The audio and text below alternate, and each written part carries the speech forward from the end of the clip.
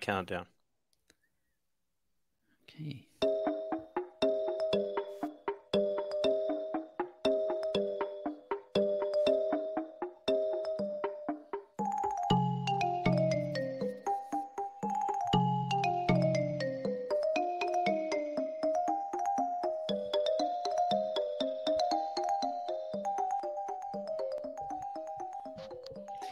Okay, hi everyone. Welcome to Historian-splaining. A historian tells you why everything you know is wrong.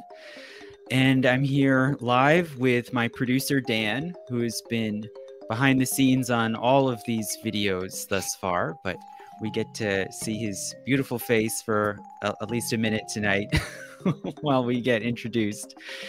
So this will be the third video lecture that we've made, and it's the third installment on a survey of Western architecture. And this one will be on the Renaissance and Baroque eras. So a very important transitional moment in the history of architecture. But if you haven't seen the first two, you can see them on my channel, and I'll refer back to them a bit. But even if you haven't seen them, I'm sure you'll enjoy and learn a lot here tonight. So people can put in questions in the chat, and Dan will helpfully select out those questions that we might be able to respond to, comment on as we go through the lecture tonight. Yeah, I'll start the ones that are questions, so you can take a look. Yeah, awesome. Yeah, but all feedback is welcome. All creators love getting feedback, whatever it is. So thanks for everyone for joining live, if you're here live tonight or if you're watching later. But I will start in on the slides and pick up where we left off, the story with the early Renaissance. And then before I finish the section, I'll check the chat and see what's going on, what people are thinking. And sign up on Patreon. Yes, and please sign up to support on Patreon. It's enormously appreciated. It's what's made it possible for me to keep making all these different lectures through the past several years. So it really means a lot. Or tell friends and family, friends, enemies, frenemies, all of the above. All right, I'll see you later. Good luck. Great, thanks, Dan. Okay, so you all are seeing, hopefully, my first slide here. This is a little scene, which I'll talk about later, from the interior of St. Peter's Basilica in Rome, which was a critical, not only a monumental work, but a transitional work between the Renaissance and Baroque eras. So it's sort of right in the middle of the story I'm going to try to tell tonight. And I left off previously talking about the early Renaissance. And as I've gone through these lectures, I've tried to always refer back to certain basic core concepts, the basic axes of variation that I like to use to describe the different styles of architecture as they've evolved through the centuries. So just to quickly recap, verticalism versus horizontalism.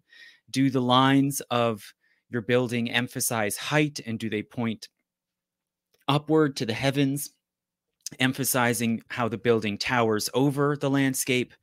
Or horizontalism? Do they reach outward and emphasize how the building embraces the landscape around it? Linearity versus centrality. Is your building oriented to lead the visitor on a central linear axis from front to back, like, say, a traditional basilica? Or do they emphasize centrality, and do they focus inward, looking inward towards a central focal point? And finally, plainness and simplicity versus richness and ornamentation, which is pretty self-explanatory. So you may remember last time when I talked about the Middle Ages, I put forward an argument or a theory that styles of architecture tend to go through a cycle, which one could liken to the seasons of a year.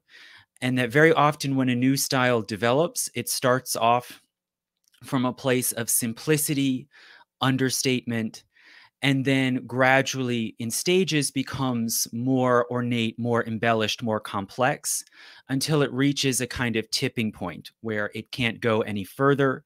And then eventually there's a reaction and a return back to simplicity and understatement. So I argued you can see a cycle like that happening from the Carolingian age through the Romanesque and the Gothic, and then eventually to the early Renaissance, which I characterize as a winter type style, emphasizing simplicity, balance, and understatement. Whereas the Romanesque I described as a spring style. Well, now that we've gotten to the Renaissance, I would again say the early Renaissance is a sort of winter style. The spring, in this case, is the high Renaissance, which experimented with bolder classical forms, the revival, especially of Roman style embellishment and ornamentation, and also really strove after central designs rather than linear. And then the summer is the late Renaissance, basically the mid and late 1500s, which experiments with inventive embellishment and distortion, breaking the sort of straight lines and symmetries that people were used to from the earlier Renaissance. And then an autumn period in the Baroque, which is the height really of complexity, drama, extreme embellishment, and emphasis on motion, action, and clashing forces. Until eventually in the mid 1700s, there was a reaction back to the sort of classicism that you saw in the early Renaissance, really, a return towards simplicity, balance, but this time with a new attention to the environment and to romantic, evocative settings. And I'll explain how that happened, primarily, most of all, in England at the end of the lecture. So to begin where we left off, I left off talking about Brunelleschi's design for the dome of the Duomo in Florence, which is still today really the great symbol of Florence and of the early Renaissance, this creation of a simple, symmetrical, domed structure such as had not been created anywhere in the West since the Roman age. Unless one counts, Santa Sofia and the great Byzantine monuments in Constantinople. But this kind of announced the new ambition to create monuments that evoked a sense of restraint, reflectiveness, even serenity that people associated with these surviving Roman monuments that they saw around them, especially in Italy. And really, the dome of the Duomo is so famous and so monumental, partly because it's an exception. It's a grand, enormous, towering early Renaissance masterpiece. Most early Renaissance buildings that tried to capture this sort of new sense of classical balance and harmony tended to be smaller. And Brunelleschi went on to have a long career as the sort of first genius celebrity architect of the early Renaissance. And he mostly designed smaller buildings, more intimate. And right on the heels of building the dome of the Duomo, he oversaw the complete rebuilding of the Basilica of San Lorenzo, also in Florence, which was a dramatic break from what people were used to in the Gothic. If you think back to those images we saw of late Gothic buildings with their heavy ornamentation, their crowding with statuary and fine carvings and high vaulted ceilings and tracery. Well, San Lorenzo was a statement of something very different that in some ways really evoked the late Roman era, right? And the basilicas of more than 1,000 years earlier. So you have this very simple, open, symmetrical, colonnaded interior space. The side aisles have been lifted up. The columns are set apart with these wide, sweeping half-circle arches. You can easily see all around you, again, like in an ancient Roman basilica. And the ornamentation is understated, right? There are these classical references like the Corinthian pillar capitals, but they're simple, they're rendered in just this soft bluish gray color, almost a sort of light slate gray, almost like it's just the raw stone coming right out of the ground. And around it is just this simple whitewashed plaster that reflects the light.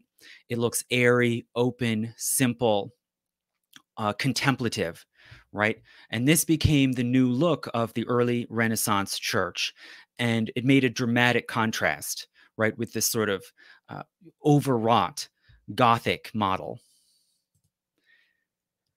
He also, beyond that, his real masterpieces were even smaller, right? And this sort of intimate, serene feel of an early Renaissance church or chapel was captured in very simple, plain, understated structures. And one of Brunelleschi's most important was this new chapel at Santa Croce in Florence, paid for by the Pazzi family, one of these sort of rich magnate oligarch families of Florence. And they paid to have this chapel added on to the outside of Santa Croce, which is a common practice, right? When a new radical style comes up, patrons will pay for small additions to be kind of glommed on to existing buildings that show off the new style, the new taste. And what was so dramatic about the Pazzi Chapel, for one thing, this is the ground plan as designed by Brunelleschi.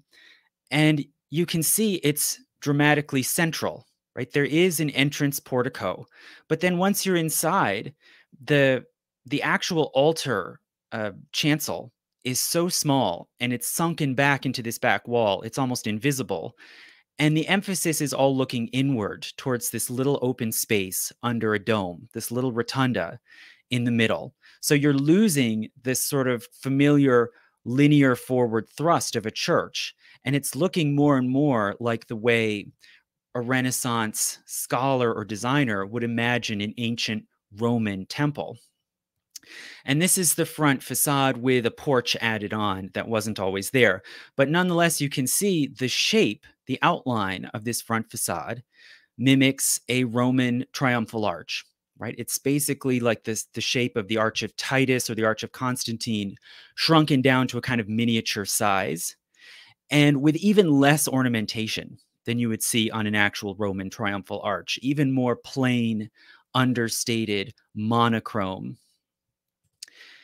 This is what it looks like inside, right? So this airy, open, simple space, probably acoustically very clear and strong. And as I said, the chancel here almost disappears. You can barely see the altar, right? It sort of disappears into this back niche, not even really a chancel anymore. And instead, the emphasis is on this simple, rectangular inner space, these very simple, understated, engaged pillars, the dome almost unornamented, practically austere.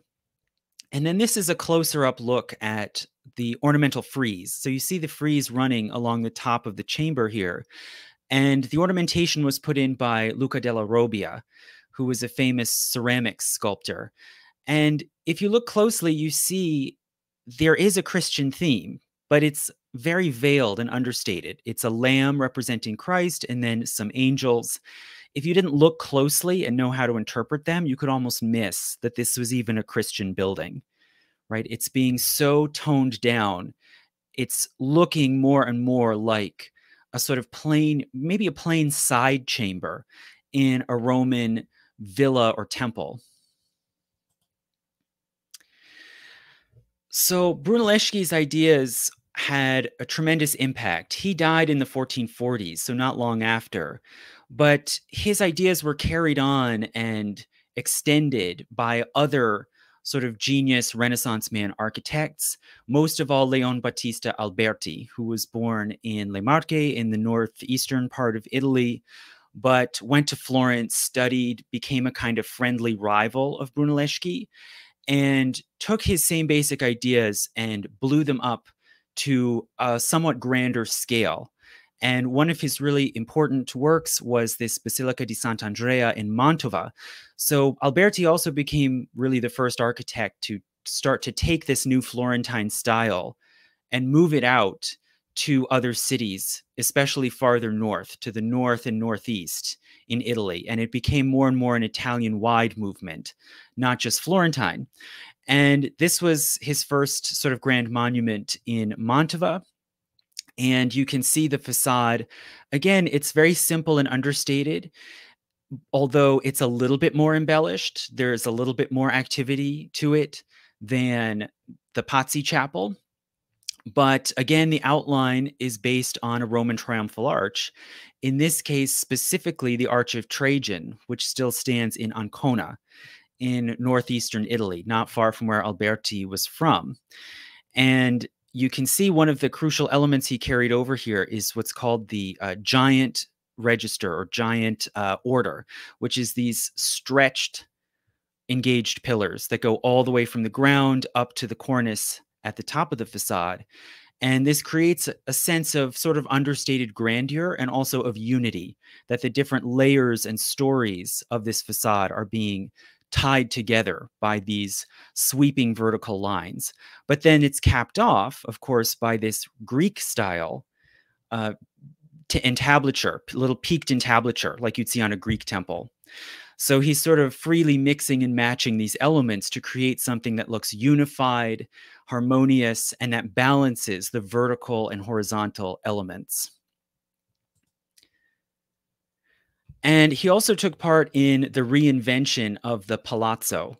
So in the late Middle Ages, magnate families and even rulers would have palaces, but they were like little fortresses.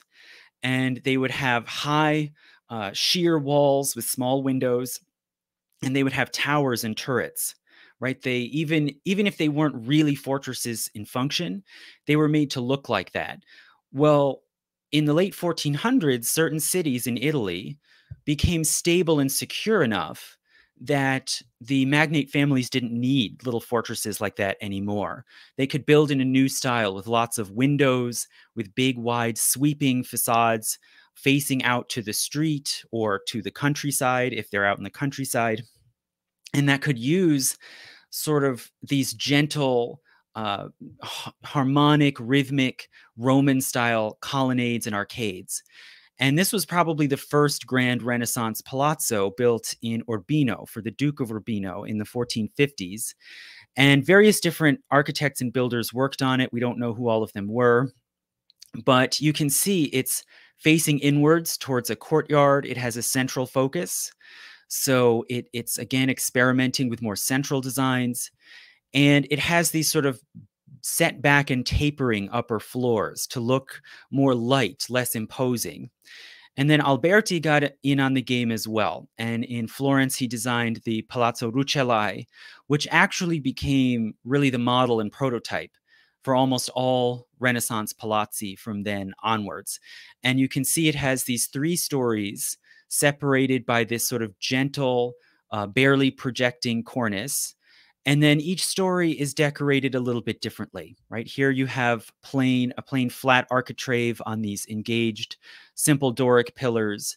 And then you get Ionic pillars and then Corinthian pillars on the top floor. So it's getting a little bit more embellished, a little bit more ornate as you go from the ground floor, which looks more plain and functional, up to the upper floors. And within the Palazzo Ducale in Urbino, which we just looked at, there also are very rich, complex, and in some places fantastical frescoes. And fresco painting was flourishing all through the Renaissance, and more it became integrated into the very idea and look of a Renaissance building. And a lot of the themes and subjects of Renaissance frescoes were buildings. And this is a really crucial example here in the Palazzo Ducale. This is the so-called Ideal City fresco, which is by an unknown artist. It might have been Fra Angelico, but it's actually unknown. Or no, not Fra Angelico. I can't remember exactly, but it's been attributed to different artists, but ultimately we don't know who painted it. But you can see in this imaginary city, there are these sort of perfectly balanced, harmonious, again, 3-story high palazzi, just like the Palazzo Ducale or the Palazzo Rucellai. And then in the middle, dominating the scene, is this very simple and mysterious circular building, right? And this open doorway into this building is the focal point and actually literally the vanishing point, the perspective vanishing point of the painting. So everything sort of points inward towards this central round building. And it shows how more and more Renaissance designers and artists increasingly embraced this idea of the circle as the perfect form and of the circular or octagonal central focused building as sort of the perfect building, tying the environment or even the whole world around it together into one center.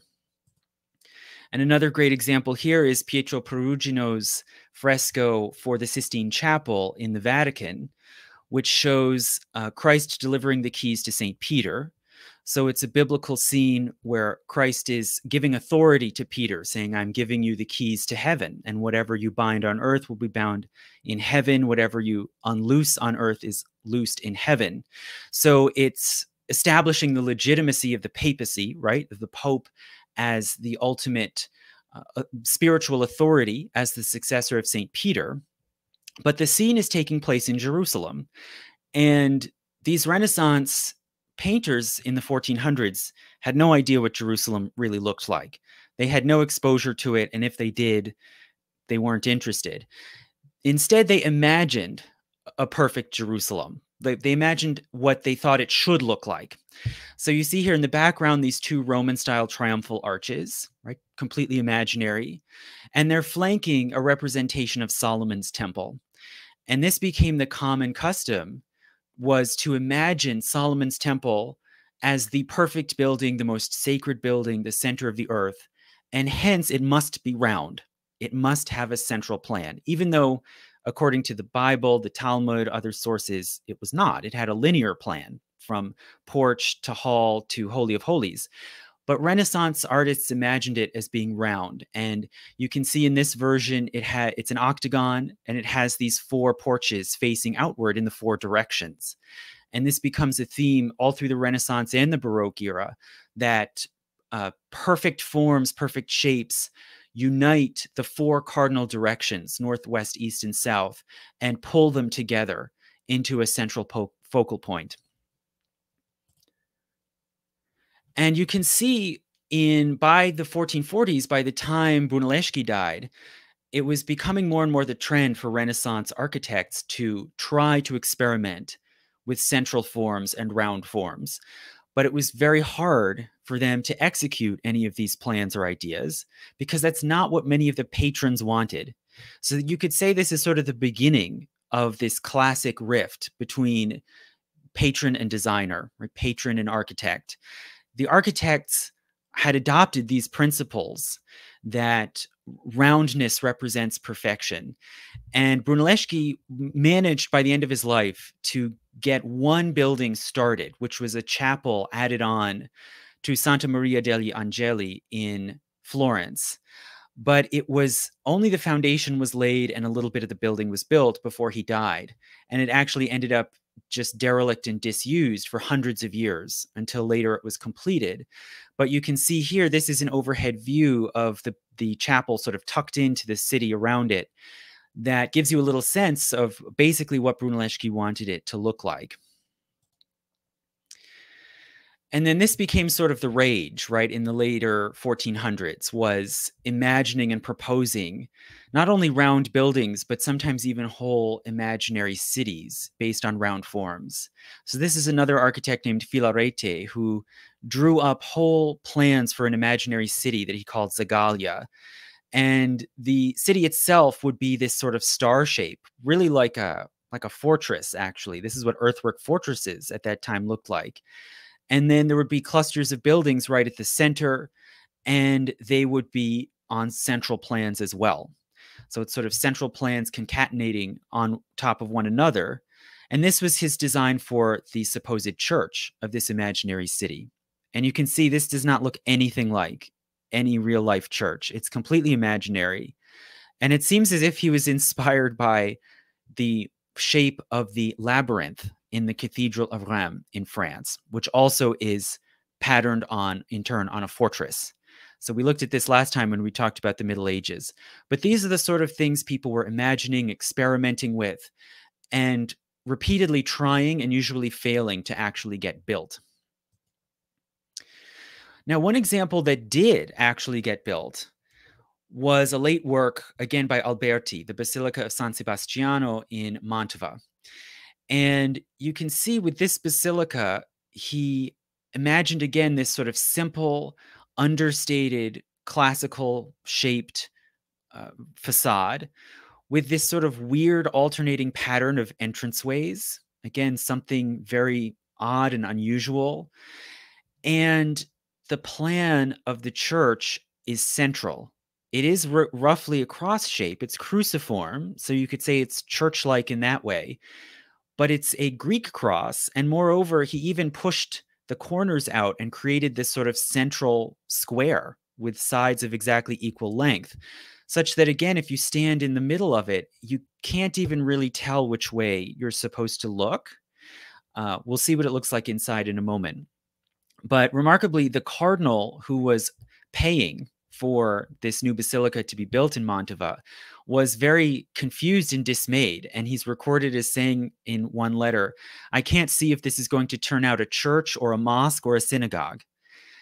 And, classic sort of humorous, exasperated remark.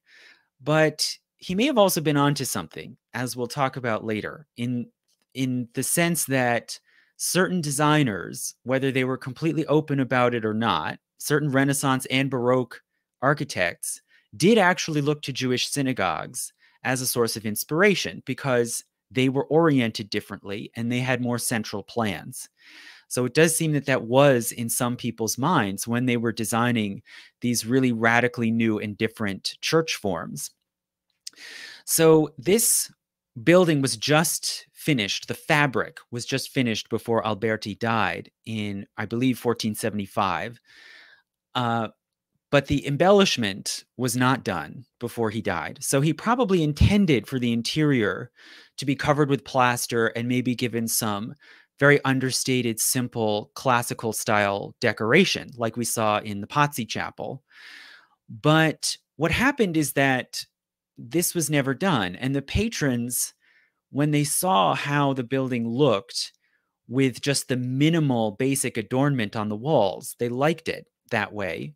And they kept it that way. So this is what it looks like. Almost shockingly austere, simple, really temple-like, or even you could say cave-like. And you couldn't even tell that it's a church, except for the fact that set back in this wall, this alcove, which is technically the chancel, there's this little altarpiece, probably inspired, I would think, by the Arapacis, a Roman altar from the age of Augustus that's still standing in Rome. And then on the back, within this altarpiece, there is a crucifix. But other than that, you couldn't even tell this is a church.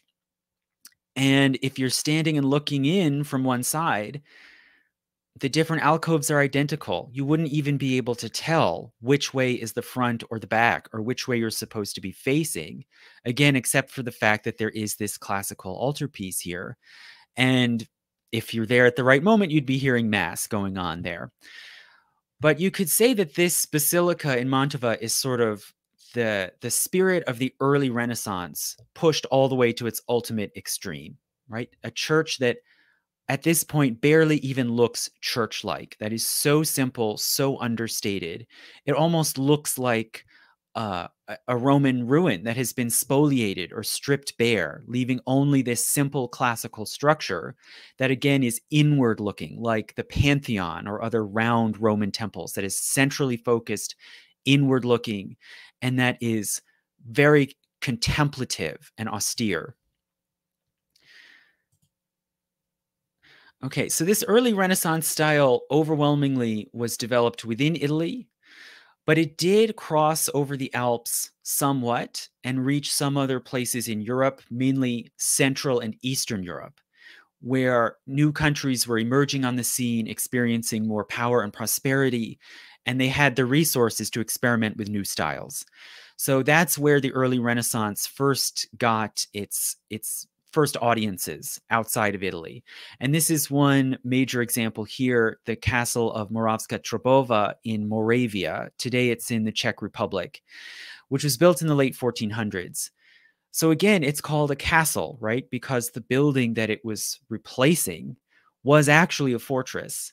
But by this time, Moravia was stable enough within the Holy Roman Empire that those castles could be torn down and something new, more open, more airy, more serene looking could be built instead. So you have this interesting hybrid here, right, with these long sort of neoclassical arcades and this kind of central tower entrance tower set in, again with the 3 stories, just like you'd see in an Italian palazzo. But the roof line, the chimneys, all of these features look much more Central or Northern European, right? It's an early kind of hybrid between the vernacular styles of Central Europe and this new Renaissance aesthetic. And then the other place where the early Renaissance made inroads is in Russia. So Russia was also growing and prospering on a new level.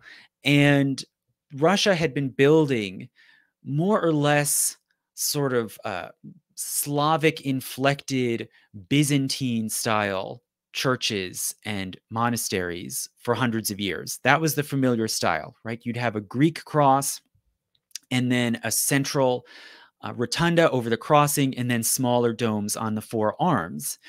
And the outside of the church usually would be left pretty plain, and you would have these sort of barrel vaults just ending on the sides of the church with these half circles. So that was the familiar form. But in the late 1400s, the Russian rulers started to bring in Italian builders to basically build new churches on the same basic design and form, but on a grander scale, using the new skills of engineering and design and geometry that were being cultivated in Italy. So the first results of this were these cathedrals built within the walls of the Kremlin in Moscow, which is actually an enormous fortified walled complex in the middle of Moscow. So the Cathedral of the Dormition from the 1470s, and then of the Annunciation from the 1480s. And you can see with this one, they're starting to try out different decorative finishing touches. They've put this white plaster stucco work on the outside. They've experimented with domes at different levels, slightly different shapes. It's becoming more complex, more inventive. But then shortly after 1500, a third cathedral was built, the Cathedral of the Archangel, which much more than any before really combined this sort of Russian Byzantine template with the styles and motifs of the Italian Renaissance. So now you see, instead of having these sort of bare cut off barrel vaults, instead they've turned them into these sort of scalloped fan arches. They've added in these delicately tapering engaged pillars, even though the windows still are these sort of narrow arrow slit windows like you'd see on an older Russian church. So this is really the first dramatic effort outside of Italy to build a grand monumental building in the language, the vernacular of a different country outside Italy, but using and integrating these Italian Renaissance motifs. So let's see if we have questions. Okay. They were into grids, having just figured out linear perspective. Yeah, and a lot of these designers actually first cut their teeth as painters, and that becomes more and more of a pattern in the High Renaissance. They first learn geometry and perspective from painting, and then that sort of proves that they're ready to go into designing and building actual buildings. So in some ways, the buildings they're imagined first on the wall or on the canvas, and then they leap out into real life. Okay, so let's talk about the High Renaissance. So we've seen how the early Renaissance really emphasized restraint, understatement, to the point of being practically austere, right? Well, the High Renaissance is when new resources and money were thrown into these new grand building projects that aimed at reviving a greater sense of splendor and grandeur. And the main center of the High Renaissance was Rome, right? The early Renaissance began most of all in Florence. It was concentrated in Florence. It only gradually branched out to other places. But after about 1500, major patrons, rich families, and especially popes began bringing this style into Rome and then pumping it up, jazzing it up, making it into something more dramatic, more splendorous, that sought again to emphasize the grandeur, the authority, the illustriousness of the papacy and the Vatican. So this is just one little example here of the rotunda in the Villa Farnese, which is a country mansion built by the Farnese family, which was an enormously important family in the High Renaissance because they were very rich and powerful. They produced several popes. So these popes, we think of them as just churchmen, but really they were coming from rich magnate oligarchical families around Italy. And the Farneses, most of all, tried to bring Renaissance humanism and Renaissance art right into the heart of the church in Rome. So the first genius, and arguably you could say the only really towering genius of the High Renaissance in architecture, was Bramante. And that might sound surprising because, the High Renaissance is, as the name implies, it's the height of the Renaissance. It's when this humanistic style was flourishing, when these enormous geniuses, Leonardo, Michelangelo, Raphael, were becoming famous all over Europe. But most of the really monumental work in the High Renaissance was in other art forms. It was in painting, it was in literature, sculpture. Building kind of was on the back burner in the High Renaissance, but it did factor in. And the number one genius who brought building and architecture into the High Renaissance was Bramante. And he was from a very obscure background. If I remember right, I don't think we're even sure where he was born. It might have been Genoa, but he started experimenting and overseeing the rebuilding of churches in northern Italy, and particularly in Milan. And he was also at the same time a painter. And he went much further in integrating painting and building together and in using what's been called trompe-l'oeil. And I'll explain in a minute what that is. But this was his first really famous design that put him on the map, Santa Maria presso San Satiro in Milan, which was a church that needed to be rebuilt. And the patrons wanted it in a grander style and a Renaissance style. But the lot was very small. And Bramante kind of was frustrated and wanted to somehow push out and make the church look more full, more grand, more open and airy, despite the small lot it was in. And this is the design he came up with. And you can see it's evocative of a Roman basilica, right? And it has these classical decorations, the coffered ceiling, and it's also basically a central plan. You have these arms of the church looking inward at this altar right here in the crossing, and the chancel extends back, right? Looks like exactly the sort of thing Bramante wanted to build. But how did he pull it off on this small lot? Well, you may have been able to tell, or maybe not. It was a trick. This back chancel is not real. It is a trompe-l'oeil painting, meaning trick of the eye. So he used geometry and perspective to create the illusion of an extended chancel that continues the motifs of the actual nave and transept. And this sort of announced Bramante to Italy as kind of the new imaginative genius who could get around the limitations of actual buildings and lots and create something that has the sort of dignity and openness and grandeur that the patrons wanted. So as a result, Bramante then got his first commission in Rome. And he was critical in now bringing this sort of experimental spirit of the High Renaissance into Rome itself.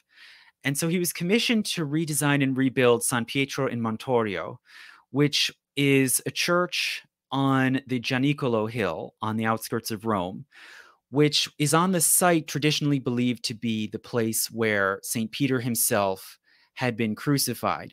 So there is a sort of specific spot in the footprint of this church that is especially holy.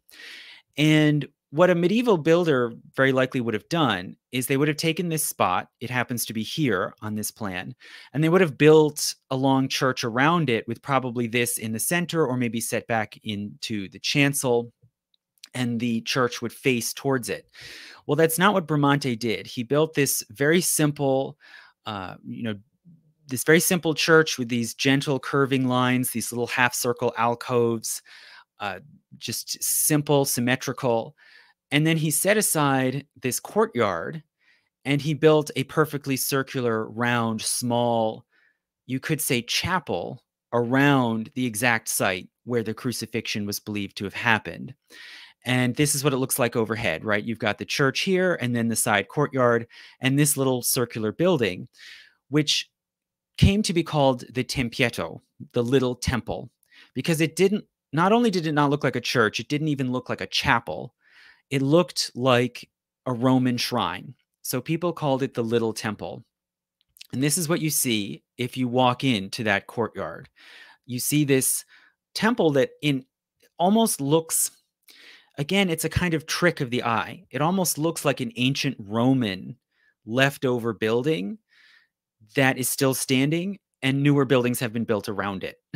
He creates this sort of illusion of an ancient Roman shrine sort of popping into view in the middle of this courtyard. And the Tempietto was revolutionary because it is so strictly classical.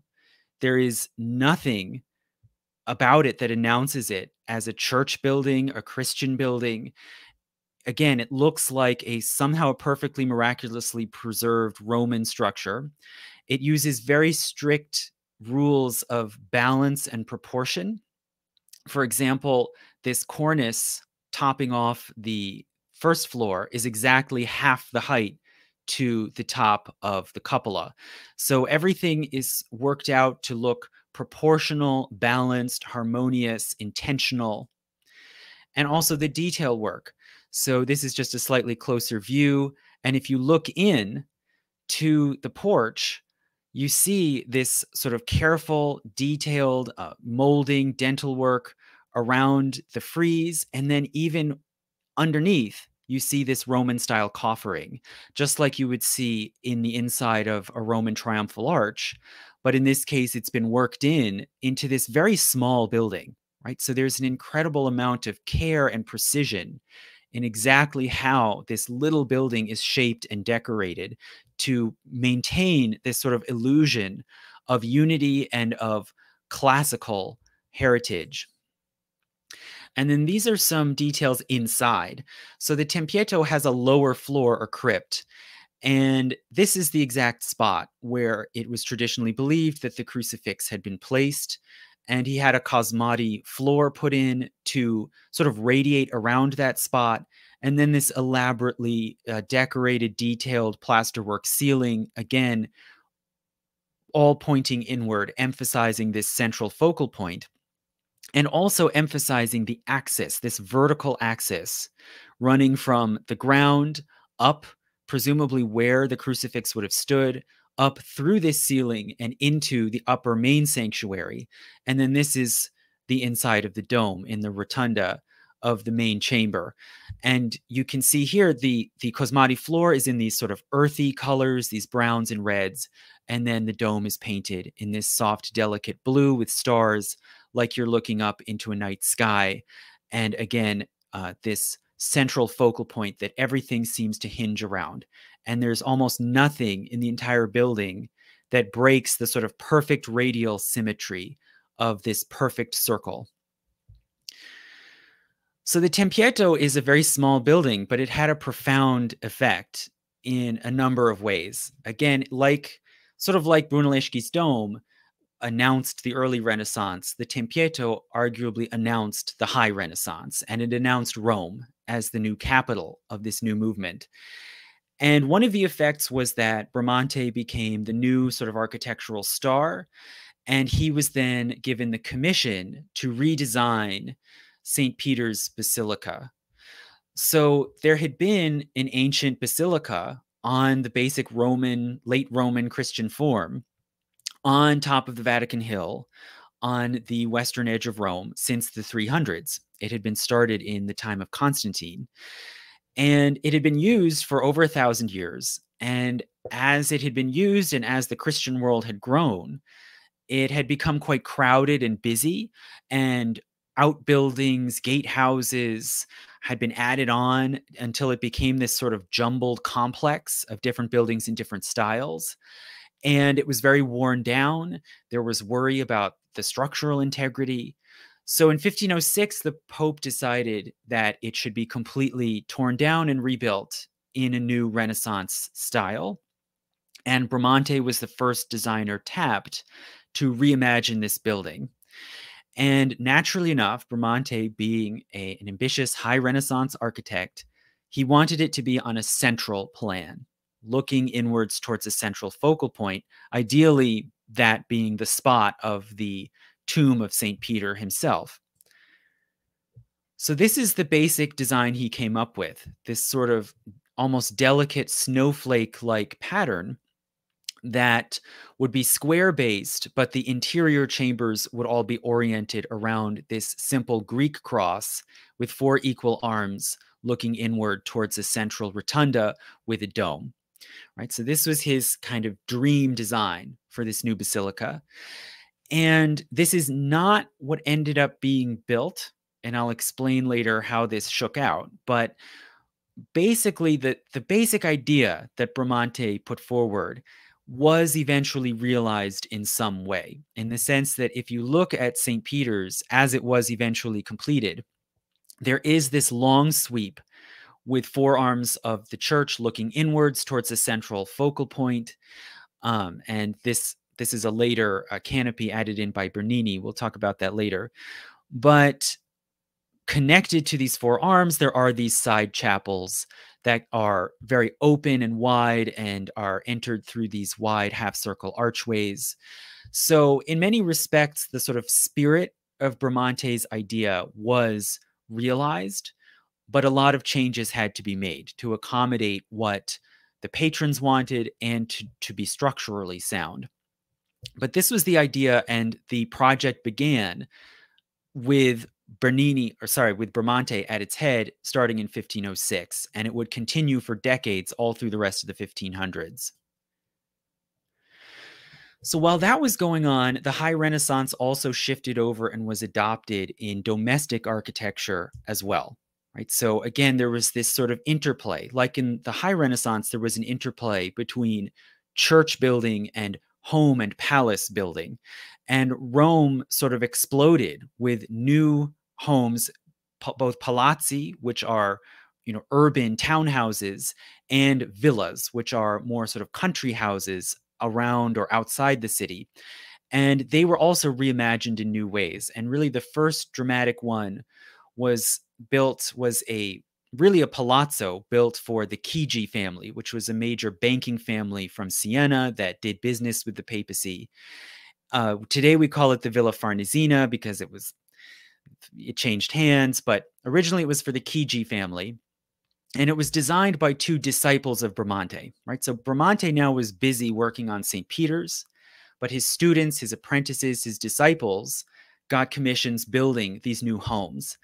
And this was an example here. This is a drawing of the facade of the Chigi mansion, symmetrical, balanced. Again, these gentle arcades, these stacked, engaged pillars, giving it a sort of balanced, open, classical look. But what really set this mansion apart and made it stunning and revolutionary was the fresco paintings. So entire rooms of this mansion were covered in trompe-l'oeil frescoes. It's now no longer something you just do against the back wall of a church and say, ha ha ha, I tricked you and made you think this church was bigger than it is. It now becomes something that happens in 360 degrees in the round, so that you can be transported into imaginary places and environments. And again, the decoration here in the Chigi mansion is completely classical. There is not a single religious note anywhere. I've been there. I looked for it. There's nothing. There's the family motto at one point on the ceiling, which has a Christian reference, and that's it. It's all classical. It's all based on surviving Roman villas. So this is one little slice, but this is what the room actually looks like, or one corner of the room. And you can see there's this clever trompe l'oeil. This is not a real porch. There's no real city out here. This is all fake. But there's this kind of obsession with perspective and the illusion of three-dimensionality and the way that it can be used to create fake places, imaginary places. And this sort of technique was carried over into other mansions and palazzi. And this one, the Palazzo Farnese. So again, this was the city home of the very powerful Farnese family, which produced several popes. And this is the one that sort of set the tone and set the pace for the rest of Renaissance home building. So it's the 3 stories. Again, the first story, the most plain, utilitarian looking. And then it becomes more light and more delicate as you go up story by story. And it almost looks as if the upper floor is starting to kind of lift off and float away into the air. And then it's finished off with this heavy cornice that nonetheless has very light, delicate ornamentation on it. So it doesn't just look heavy and imposing. And this is a very interesting house too, because it's almost like a little archaeological site. The first and second stories were designed by Sangallo, a disciple of Bramante, who also worked on the Chigi mansion. But then they fired him. The Farneses fired him and said, no, there's this new guy on the block who has made his mark as a painter, and we want to see what he can build. And that was Michelangelo Buonarroti. So they had Michelangelo design the final story to finish it off. And this is the courtyard. So again, there's this interest in central inward-looking forms. And you can see in the courtyard, again, simple, austere, Tuscan order, or actually a Doric order, first floor arcade, kind of utilitarian, very plain, done in this fine-grained, dark-colored sandstone. Second floor, a little slightly embellished, right? In these engaged pillars, these little archways. Then Michelangelo put on the final floor. And he uses this lighter colored stone. It looks lighter, more airy, more reflective, brighter. And he uses this much finer, more detailed ornamentation. So it almost looks as if the building is sort of slowly coming to life as you go up from floor to floor. And so in this way, it's a chimera, right? It's really an early Renaissance style, lower register, and then high Renaissance on top.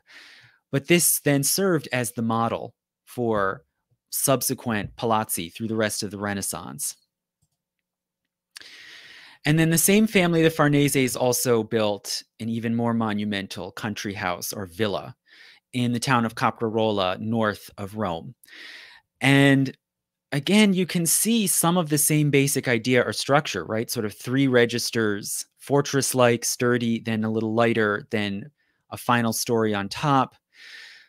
But in all kinds of ways, this building is sort of crazier than anything anyone had done before. For one thing, it gives the illusion of just being a normal rectangular mansion. It's really a pentagon facing inward towards a central circular courtyard. So it's getting weird, kind of fantastical. And the inside is vibrant and richly embellished. So this is sort of the pièce de résistance of the Villa Farnese, this central staircase, which is covered on all sides and all around by these rich, fantastical fresco paintings that are roughly based on Roman models, but really are just something inventive, new, exuberant, and that again emphasize the central design, right? The perfection of curves and circles and the central focal point. So this is what it looks like looking up from the ground floor into this staircase up towards that rotunda that we saw before, right? Something much more dazzling, much more vibrant. It seems to be coming to life. This is way beyond what would have been done in the early Renaissance in the 1400s. And the high Renaissance style also crosses the Alps, and it reaches more of Western Europe. And particularly now after 1500, certain monarchies in Western Europe are becoming more powerful and have more stable central control over their kingdoms. And they become the first patrons to bring Italian high Renaissance architects into their countries outside Italy, and also to send their own builders to Rome to learn the high Renaissance style. So these are a couple big examples. The Palace of Fontainebleau in France, built in the 1520s and 30s. You can see it still has some of these older sort of tower-like elements like you'd see in a castle, but now they're sort of topped off with these gently sloping mansard roofs and these little dormers, and there are these horizontal bands and elements, the large windows. You know, a large window, in a way, it's a way of showing off and saying, we're not worried anyone's going to come attack us. And instead, we can have these big open glass windows out to look out onto the landscape and onto our domains. And then a somewhat more kind of dramatic and imposing example is the palace of the Emperor Charles V, who was probably the most powerful ruler in Europe at this time. He was Holy Roman Emperor and King of Spain. And he built this Renaissance-style palace in Granada. And you can see here the lower floor is in this much heavier so-called Tuscan order, which it looks more crude, more fortress-like. It evokes old Etruscan ruins that you'd see in Tuscany. And then this sort of lighter, more delicate, more refined upper register above it. But again, the sort of rectangle and circle motif repeated, giving it almost the look of like a reflection in water. But what really makes this palace in Granada so extraordinary is what's inside. There's a circular courtyard with this central circular focal point. And this just, nothing like this had been seen before, certainly not since the Roman age. This enormous, sweeping, perfectly circular, curving porch with these delicate, slender pillars holding up the sloping roof. And it's almost like a sundial, right? You can see the sun coming through into the courtyard, moving across this delicately colonnaded tableau through the course of the day. This was, it was grand, it was ambitious, it was balanced, harmonious. It was sort of a realization of the Renaissance vision that was a lot more difficult to pull off in Italy, where not many people had the money and the real estate to build something like this, but Charles V could. And then it also moved into Central Europe. There are a couple examples here, especially in Prague. People took Romanesque and Gothic buildings like St. George's Church in Prague and added on these dramatic Renaissance elements. So this is a portal added onto the church. And again, you can see it's sort of mimicking a triumphal arch, and it has this coffering inside. But to really show it off, they tilted it downward. So you can see, as you approach the church, this delicate Roman-style rosette coffering. And then this is the Summer Palace, built by the Habsburg rulers in Prague, which is very interesting because it has, again, this Renaissance-style rounded arcade, could be an Italian Renaissance palazzo, but then the roof line is very distinctively Central European, like you would see with this sort of OG arch hipped roof like you'd see in Bohemia or Germany. So again, there's this move to combine familiar local vernaculars with the classicizing motifs of the High Renaissance. Okay, so let me check.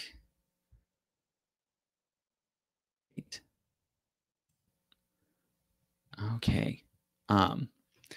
Great. So yeah, no questions yet. So you could say the high Renaissance sort of reached a certain peak of grandeur and classical dignity, balance. But eventually, by the 1530s, a lot of designers, even within Rome, were trying to push these bounds, right? They were getting tired of these conventions of symmetry, balance, of the repeating orders of Doric, Ionic, Corinthian, and they wanted to try something more surprising, more mysterious, more atmospheric. And so eventually they start to break these familiar conventions, and this leads to what we think of as the late Renaissance. So this is possibly the first late Renaissance palazzo, the Palazzo Massimi, designed by Peruzzi in Rome. And you can see right away the shape of it is weird, right? This is not a trick of the camera or of perspective. This is the actual shape of the facade. It bows outward and bends in the middle. So it looks almost like it's sort of pressing out, looming into the streetscape. And it has these registers of windows, but the upper registers are just strange. This is not a familiar shape. They don't have the engaged pillars around them like you'd expect on a classical window. It's this weird, almost like picture frame shape, and they're too small to see through. It almost looks like something secret might be going on in these upper floors. And then if you look at the street level, the facade is broken into by this alcove, this entrance alcove, that then is screened off. That then is screened off by this colonnade, again, as if something secret or private or mysterious is going on. It's a little bit more, you could say, inviting and forbidding at the same time. It seems to have there's something unexpected about it, something alluring about it. It is not just this grand, dignified, perfectly symmetrical palazzo like you would have seen with Palazzo Farnese. And this is kind of the cutting edge then of this move to experiment, to try strange curving forms, unusual arrangements of elements. And this is another example outside Rome, the Villa Giulia, designed by Giorgio Vasari and Vignola. And some of you may have heard of Vasari, who was also famous for his biographies of artists, but he was an artist and designer himself.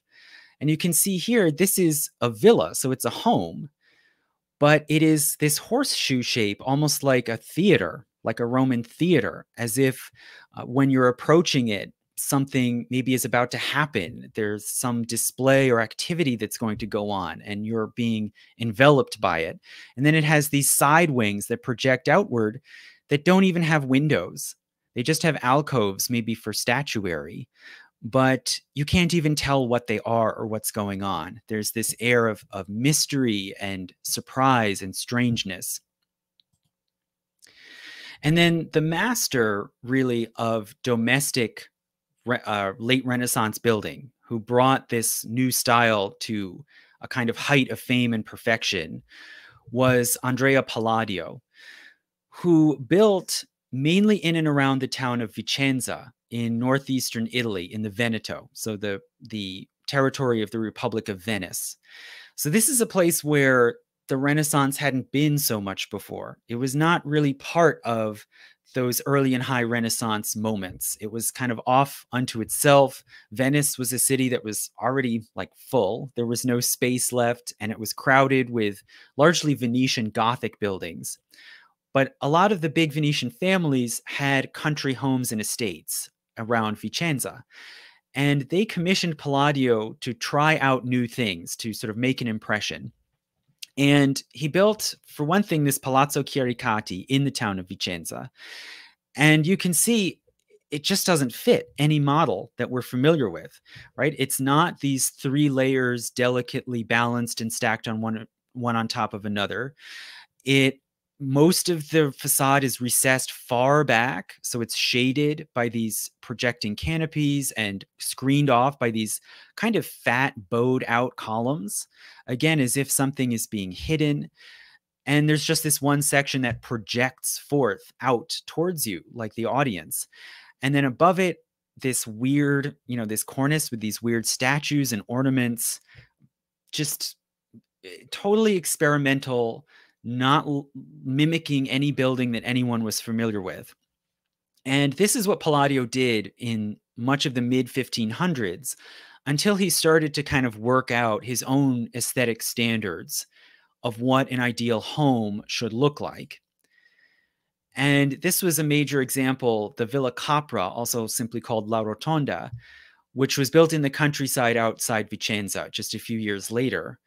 And here you can see Palladio is starting to work out his ideas, right? He still has these dramatic towering statues over the entablatures, but it's a central design, central domed focal point, and then these four porches projecting out from all four sides, as if looking out and reaching out to the land around it. And something that was really important about Palladio and his vision was that the building should harmonize with the environment. It shouldn't just tower over it.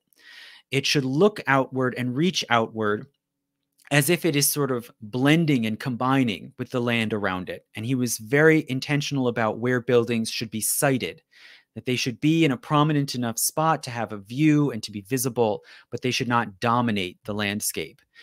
And this became his signature style and soon became kind of de rigueur all around northern Italy. And he put a lot of his ideas and even his designs, including unbuilt designs, into a series of books, simply called the Four Books of Architecture, which were published first in Venice in 1570. And you can see an example here of one of his unbuilt designs for the Villa Tricino. And again, it's this central plan building, right, facing inward towards a central rotunda, but at the same time projecting, reaching outward to the land around it. And then it has these forward projecting wings in front that seem to kind of reach outward and forward, embracing the land, right? Embracing the lawn, the garden, whatever this sort of special half enclosed space is that the visitor would pass through as they approach the building. So this is a new kind of design, right? It's not an enclosed courtyard with building all around it. It's not an open garden space. It's this sort of semi-enclosed space, as if the building and the land are starting to bleed together. And this became sort of the standard then of good taste for the upper class that wanted grand homes, that wanted to host people in grand homes in Italy, and also to some degree in other countries, in France and Germany. And then after making his mark here, he was commissioned also to build church buildings and civic buildings. And he, again, kind of revolutionized these as well. So this is a major example, the Basilica of San Giorgio Maggiore in Venice, which he built in 1565. And I call it a late Renaissance chimera because what Palladio set out to do was to take a basilica with the basic familiar profile, right? The high nave in the center and then the side aisles, the lower side aisles on either side. And he set out to give it a classical facade as if it was an ancient Greco-Roman temple. But that's impossible because, right, this is not the shape of a Greek or Roman temple. So what he did is he looked at this shape and he imagined it as two temple facades, one layered on top of the other.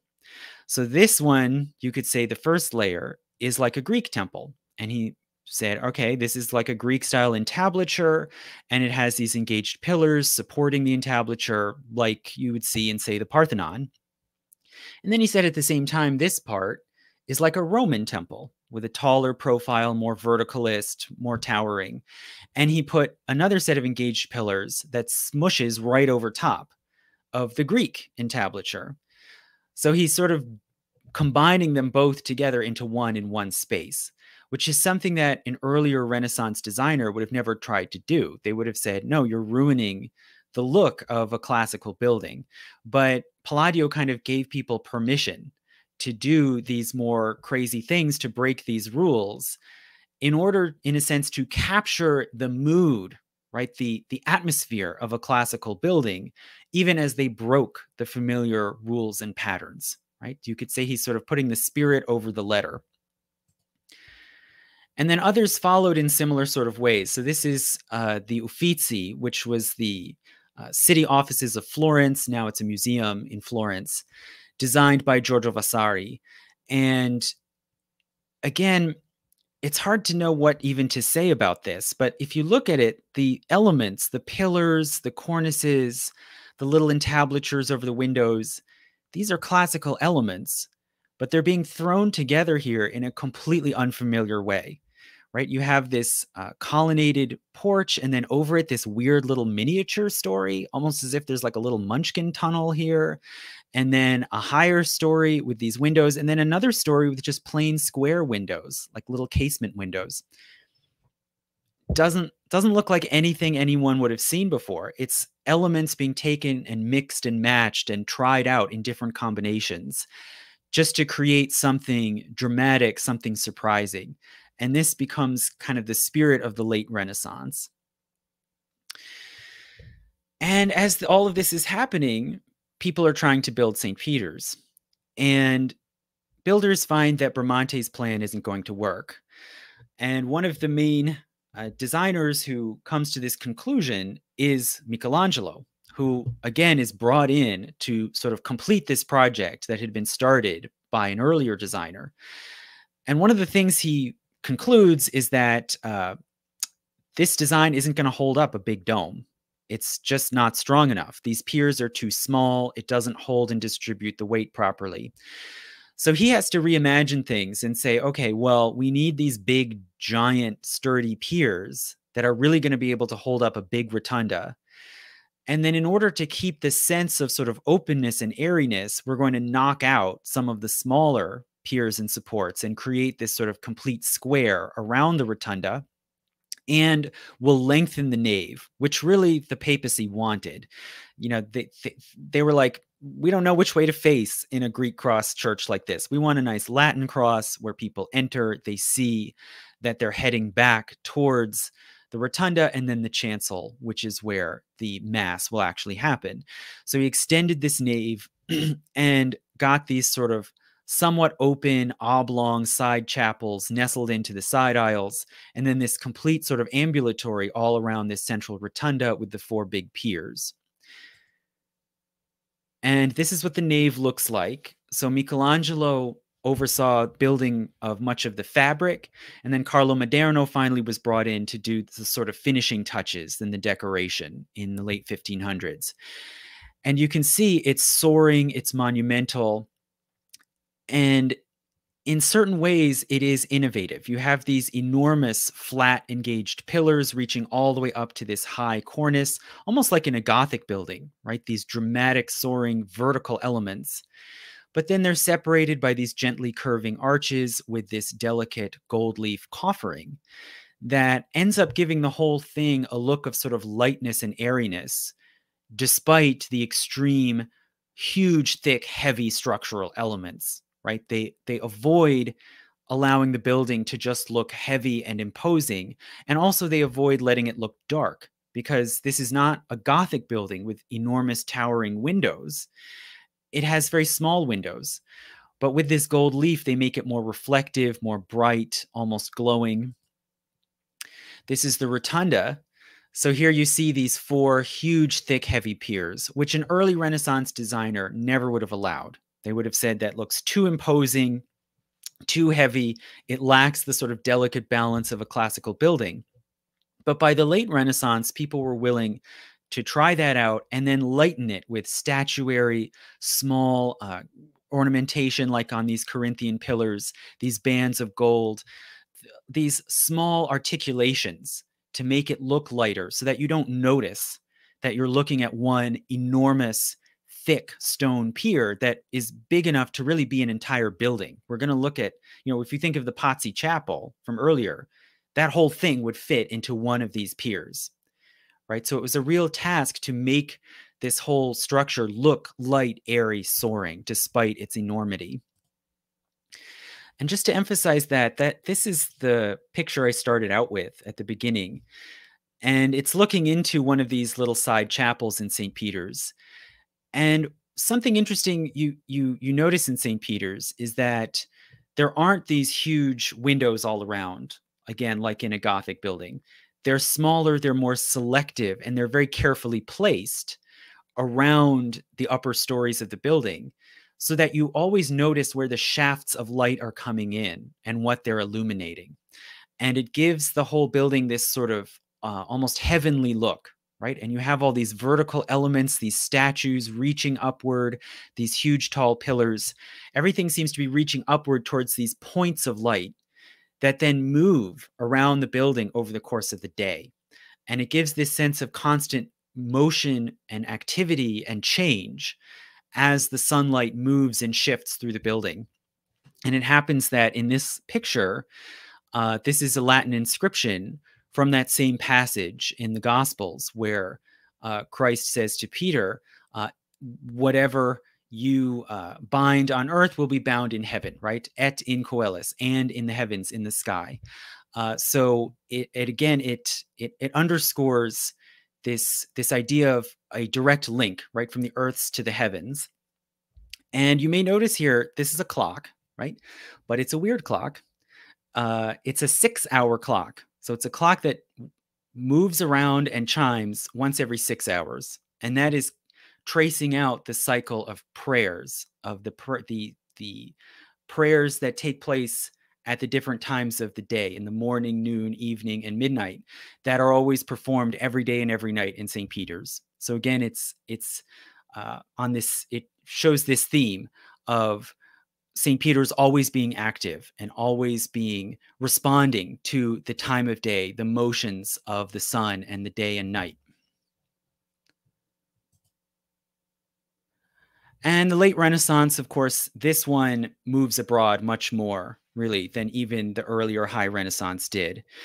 And most of all, it's taken up by these wealthy, powerful rulers. Like this is El Escorial, the monastery palace built by King Philip II of Spain, which has all sorts of Renaissance elements, but is now more monumental, more enormous, more imposing than any Renaissance building we've seen before. If you're up close to it, just the sheer horizontal sweep, this uninterrupted horizontal line with these tiny windows, it underscores the tremendous size and the tremendous number of people that would have been moving about, the activity. This was the nerve center of the massive Spanish Empire, and it's designed to look that way. Again, no early Renaissance architect would have countenanced this, but at this time and with these patrons, this was appealing. And this is just a view in the library of El Escorial with these repeating globes, right, emphasizing world power, the reach of the power of this ruler and his state all around the world, which then is echoed in these long, sweeping horizontal lines, as if this library and all the knowledge packed into it could just reach on forever. And then in subtler ways, it's taken up again in France and in more northern countries. This is one beautiful example, the Chateau of Chenonceau. So this was not the first chateau in France to be redesigned on a Renaissance model. But part of what's so special about it is that they kept the older, really late Gothic style little fortress-like castle that is perched on a platform on the edge of the river. And then later in the 1500s, when they were ready to extend it, they had these Renaissance Italian-trained French designers build first a bridge and then a projecting wing over top of the bridge, which sort of leaps out from the side of this verticalist Gothic building and has this gently repeating kind of rhythmic motif running all the way across the length, echoing the gentle half-circle arches of the bridge. So again, this sense of reach, of breadth, this horizontalist emphasis on space.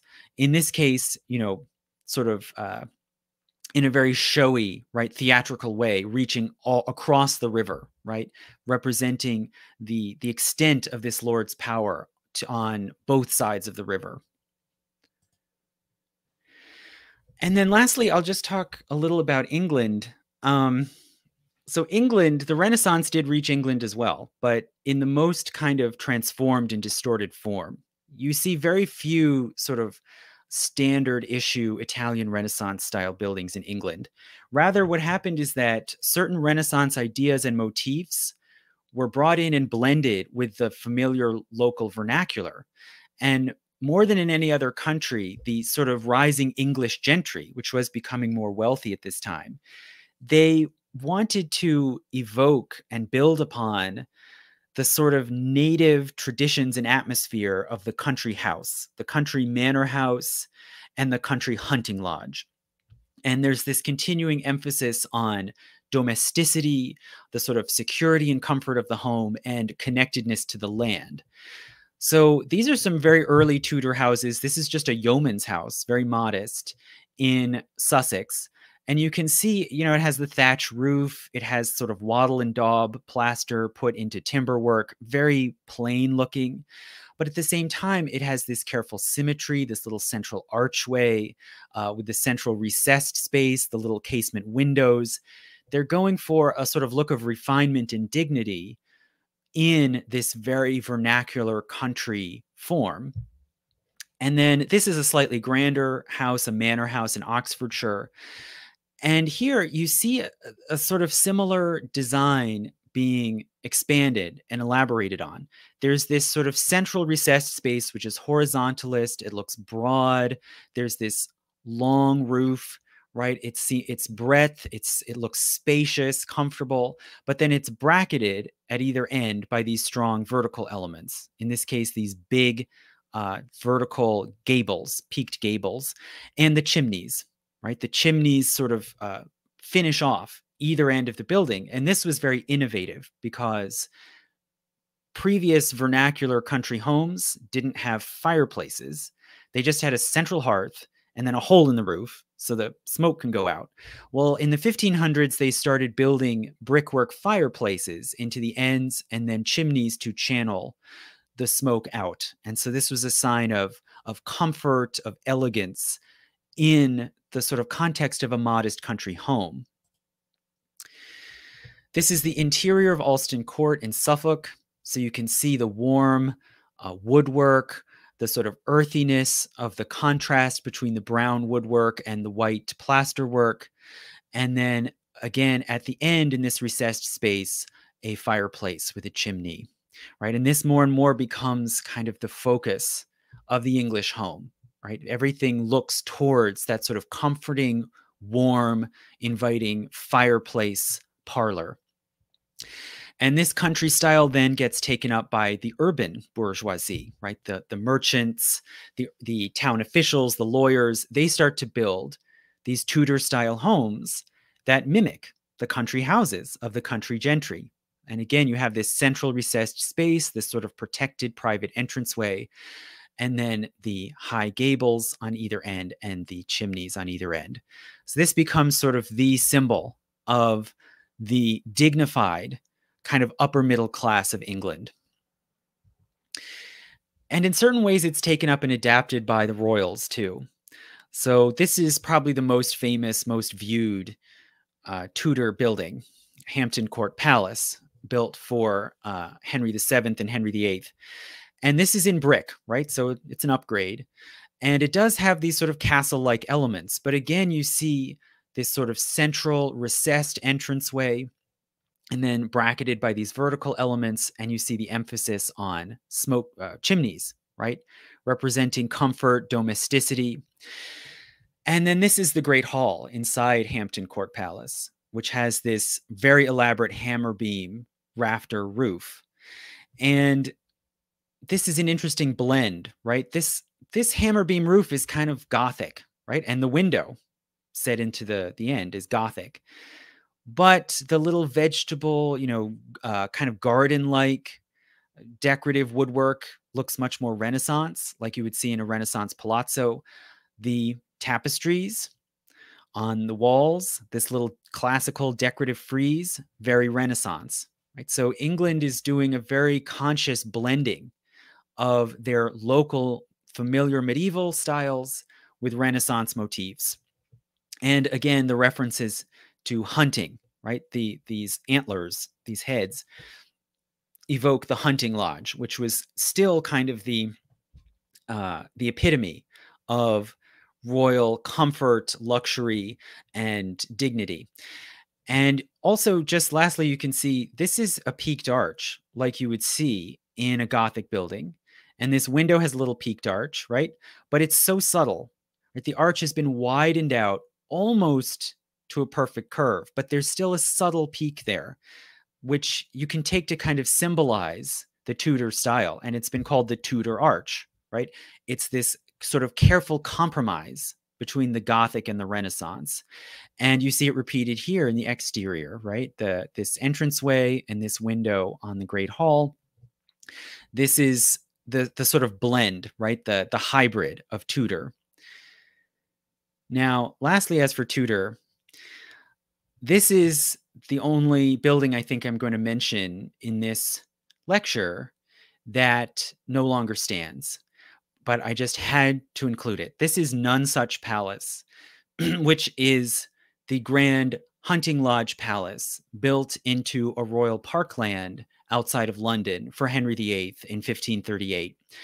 And this was really the favorite home of Henry VIII and Elizabeth I. And I think in this picture, this is a depiction of Elizabeth riding up ready to make her entrance into her palace. And it's basically a Tudor hunting lodge blown up to a monumental scale. And again, it uses this woodwork and plasterwork to give it this sort of rustic, home-like texture, even as it is so extravagant and so monumental. And again, it has this long horizontal sweep in the center, bracketed by these dramatic vertical elements, right? Mimicking the look of a grand medieval castle palace, but put into this much more kind of earthy, organic material. And I just think this surely was the masterpiece of Tudor. People were amazed by it. People painted it. About 130 years later, King Charles II gave it as a gift to one of his mistresses, who then dismantled it and sold off the pieces in order to pay off her gambling debts. So it is the lost masterpiece of Tudor.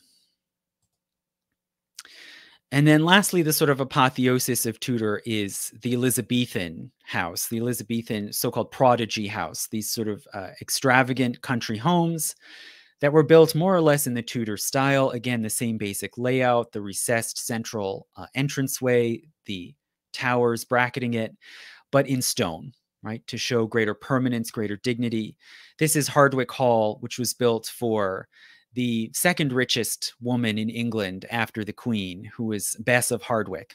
And she built it to be a kind of non-royal palace, to even compete with the Queen herself. And you would have entered up this long walk into a grand hall, and then if you were lucky, you could go up the stairs into her chamber, which is, you know, sumptuous and decorated in this lavish Renaissance style, right, with these frescoes and relief sculptures and this marble fireplace. Again, this sort of central focus on the fireplace as the center of the home.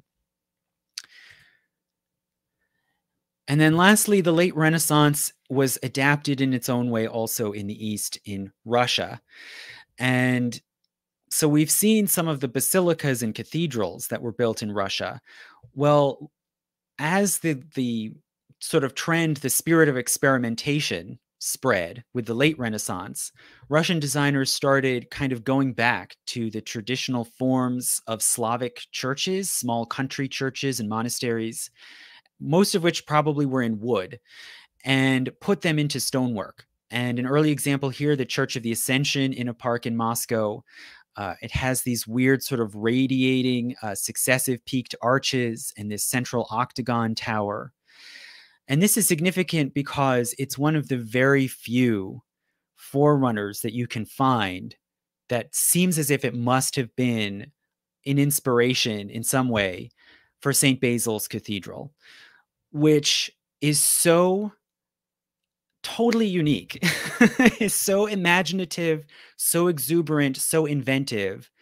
It's hard to compare it to any other building in the world. I mean, you can just see the incredible concatenation of patterns, colors, this full embrace of onion domes, which are said to represent candle flames.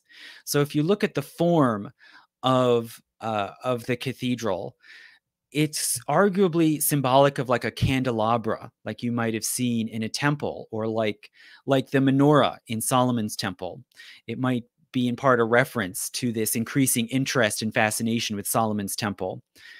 But to look at how the church works, it actually is one central church, and then around it, 8 other smaller churches, each with its own altar that could perform masses separately.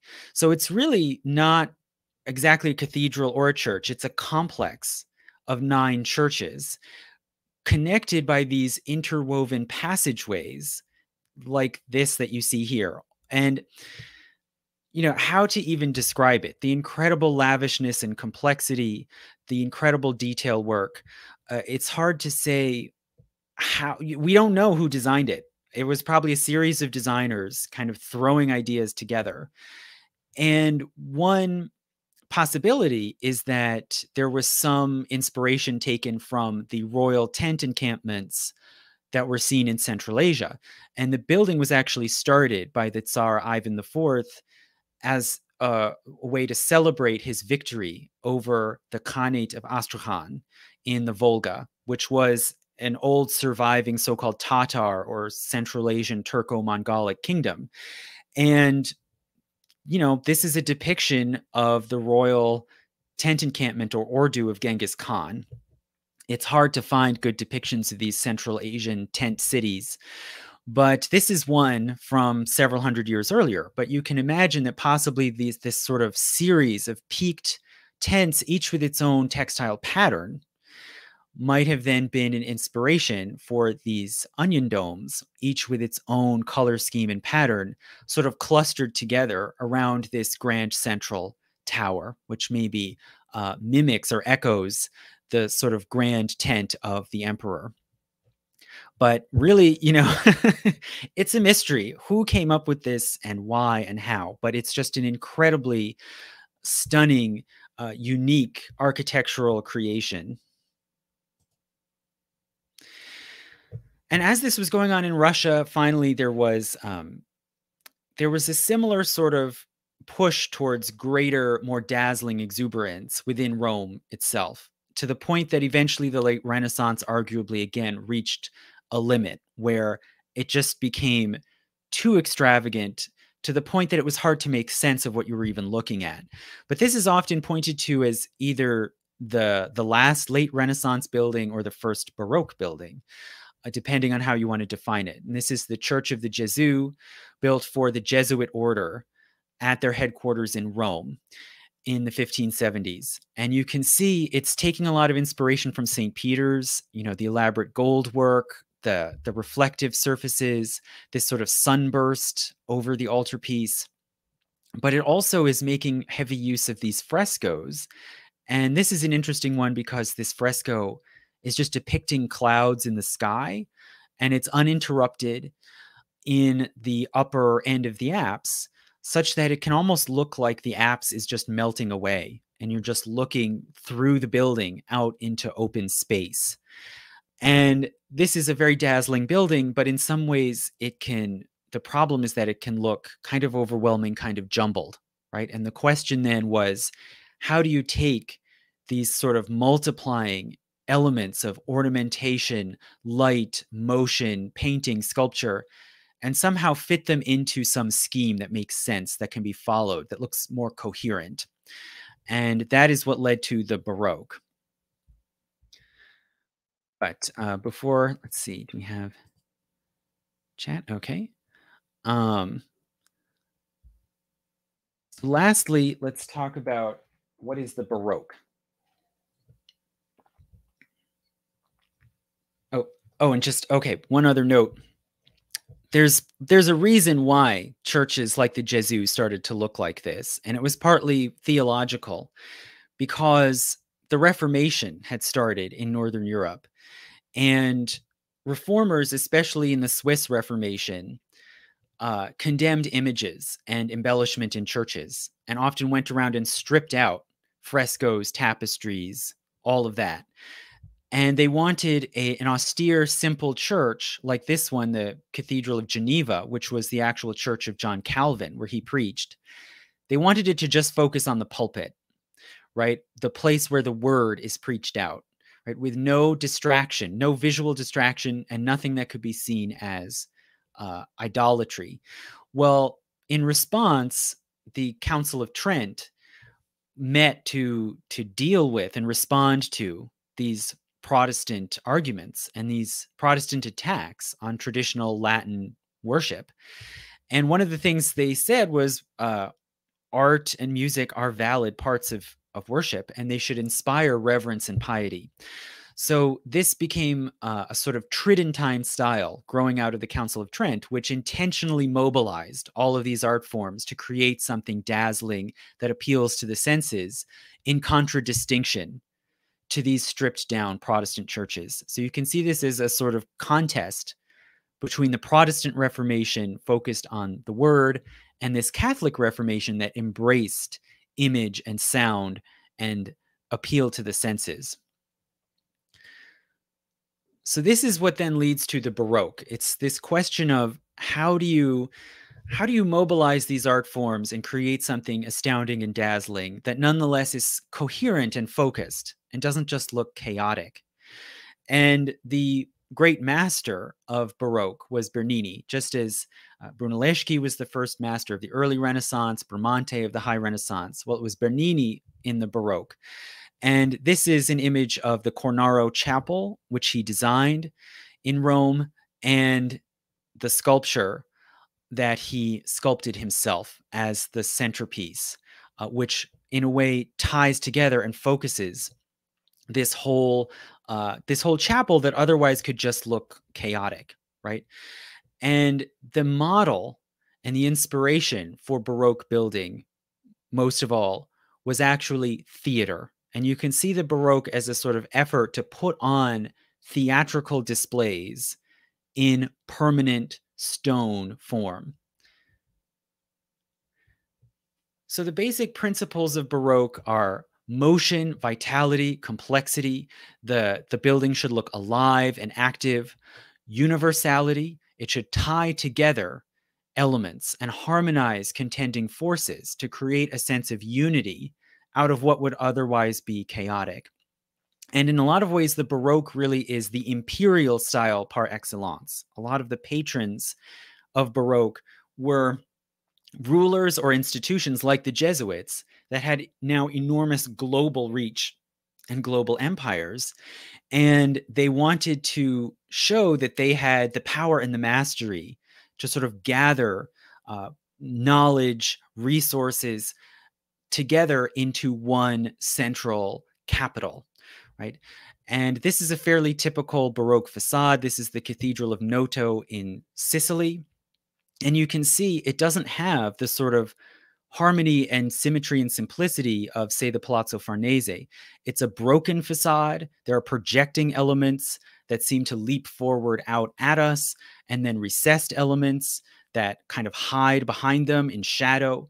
There are statues that look active, that have motion. This is, a Baroque facade almost looks like a whole city gathered together into one building.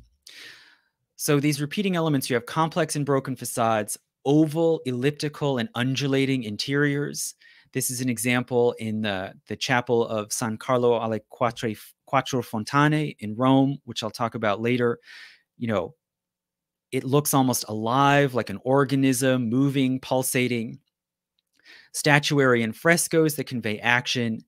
And then these dramatic elements that convey activity and direction, like staircases and fountains, and classical ornaments, but in strange and surprising configurations. And as I said, the real inspiration for Baroque is theater. And this is an example of the design of the set for a passion play, a long play cycle dramatizing the whole life and death of Christ that was put on in France in 1547. And you can see this represents hell with people coming out of this monster's mouth. This represents Herod's palace. This represents the temple. You have these different buildings kind of projecting, leaping out at us, and then quiet spaces, Nazareth, limbo back here, that are sort of recessed back into the background. And everything looks as if it's set up for characters to appear and act and interact. And this then was the model then for the earliest Baroque buildings. So arguably, this is kind of the germination of the Baroque, again in Sicily. So this is the Piazza Villena, or so-called Quattro Canti, or four corners. So this is an intersection where the Habsburg rulers of Sicily decided to, demolish what was there, rebuild, create these long sweeping avenues, and then at the four corners set in these four facades, each of which looks kind of like a theatrical stage, right? Set up with these tiers, with these statues of rulers and saints, as if you're about to witness a play put on for you. And again, these four elements, right? The four cardinal directions being tied together in this one unified composition. It represents power, unity, and at the same time, activity, motion, life. And then this is arguably the first complete Baroque building, the Palazzo Barberini in Rome, which was designed by Carlo Maderno, who I mentioned, who worked on St. Peter's, and Bernini. And this, again, if you look at this palazzo, it's not a plain, simple, flat facade like we've seen before. It has this central projecting facade as if it's like a stage, right? And these wings, almost like the wings of a theater, looking inward at this central stage with these big dramatic windows, as if you're about to see figures appear and put on a scene, right? It's very showy, it's very dramatic. And then this is in the interior, some rooms. This is the grand salon. And the wall, this would have been too bizarre, right, for a standard Renaissance designer. This sheer wall, featureless except for this gold leaf coffering, and then this weird cluster of entranceways with these heavy porticos, and then this huge fresco on the ceiling. And it's designed as if the whole point of the room is just to draw your eye upward and make you look at this complex, dramatic fresco ceiling, which, of course, these visitors are doing, right? This is the classic scene you see in the Grand Salon, is people lying on their back just to gaze up into this dazzling fresco. And the palazzo also established this Baroque pattern of long galleries with big windows and gold leaf and frescoes, all reflecting the light, looking dazzling, overwhelming. And that's repeated, of course, in Versailles and multiple other Baroque buildings. And then, of course, as I mentioned before, the Cornaro Chapel is sort of seen as Bernini's masterpiece. And the central figure here, this sculpture, is the Ecstasy of St. Teresa. So St. Teresa of Avila reported having ecstatic visions where she would experience overpowering emotions and sensations. And this scene depicted here is a vision where she said that an angel appeared to her and repeatedly stabbed her in the heart. But instead of pain, she felt pleasure. You can interpret that however you want, but this sort of epitomizes the idea and the spirit of the Baroque, right? That art should capture powerful emotion, overpowering sensations, and that the colors, the forms, the textures should look as if they're bursting forth, coming to life, appropriate to the power of the scene that they're depicting. And again, it's very theatrical, right? You have this projecting entablature, which is curved and broken, almost as if the scene of the angel and St. Teresa is breaking through and bursting out at us. And then to the sides, these are the patrons, the Cornaro family, in sort of opera boxes, viewing the scene, right? It's recreating a theater. And then Bernini's bigger masterpiece, his big exterior masterpiece, was building these projecting wings around the piazza in front of St. Peter's. So this is how St. Peter's looks today after it's been completed, right? So you have Bramante's and Michelangelo's design, the dome, this elliptical dome designed by Michelangelo, the Baroque facade by Maderna, and then this piazza laid out with this wrapping a colonnade by Bernini. And then another important Baroque designer we have to know about was sort of Bernini's insane rival, you could say, Francesco Borromini, who was even more audacious in the way that he sort of manipulated and twisted and exaggerated the fabric of a building beyond what Bernini would even try to do. Uh, to the extent that he didn't get the big commissions that Bernini did, but he made small buildings that made really dramatic, impactful statements. So this is the Chapel of San Carlo alle Quattro Fontane, and you can see, again, this is not a lens distortion. I mean, the cornice up here, it might be a little distorted by a sort of fisheye lens effect, but it really does bow and undulate like this, right? And you see this sort of curving, almost sensuous line, like the shape of a human body. And these figures seem to sort of come to life, coming out at you out of this like undulating, curving facade. And then again, on the upper cornice, it's broken, right? There's this element that sort of thrusts upward and breaks through it. And this is what it looks like inside, right? These almost organic, curving elliptical and oval forms interlocking in this weird kind of shell-like shape. And this is a very narrow space. This is another chapel that would have fit entirely within one of those piers in the middle of St. Peter's. But what Borromini has done is he's exploited every little inch he can to create this dramatic effect of movement, of life. And it looks different, right? As you walk into this building or walk around it, any inch you move, the whole form seems to rearrange into new shapes, new forms. And this is another example of that, the dome of Sant'Ivo alla Sapienza, which is irregular, right? I mean, what is this? Like, this was so weird that the big patrons in Rome were afraid to even go down this road. But given the chance, this is the sort of thing Borromini did, right? This strange alternating shape of ribbed sections of this dome, which again can't really be fitted into any familiar shape, and they seem to shift and morph as you look. And it was very hard to even choose what picture to use for a dome like this, because every angle that you take of it, it looks completely different. And then also certain motifs and techniques were established in the Palazzo Barberini that then are taken up and elaborated and expanded in later Baroque buildings, right? So dramatic staircases, emphasizing motion and activity. So this is the one in the Palazzo Barberini. Then this is in the later Würzburg residence, a Baroque palace of a bishop in Germany.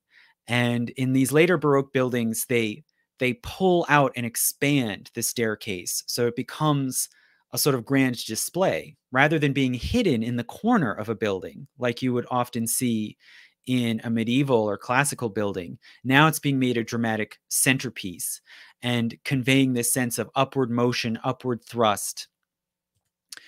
Similarly with fountains, right? Fountains become sort of showpieces of the Baroque.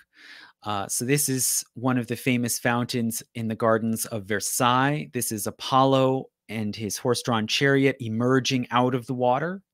So again, not a finished, fixed, balanced piece, but rather an illusion of activity, of change, right? The horses seem to be emerging out of the water as you look at them.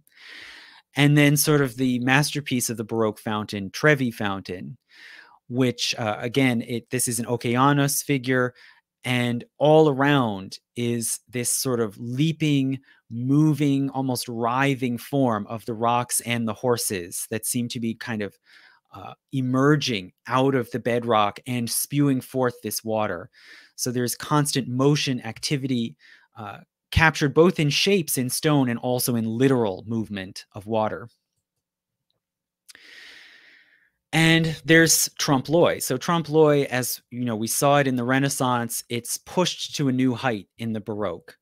And maybe the most dramatic example here is in Sant'Ignazio in Rome, which is another church, like Church of the Gesù. It was also built for the Jesuits, who were sort of the major sponsor and promoter of the Baroque, aside from kings and emperors.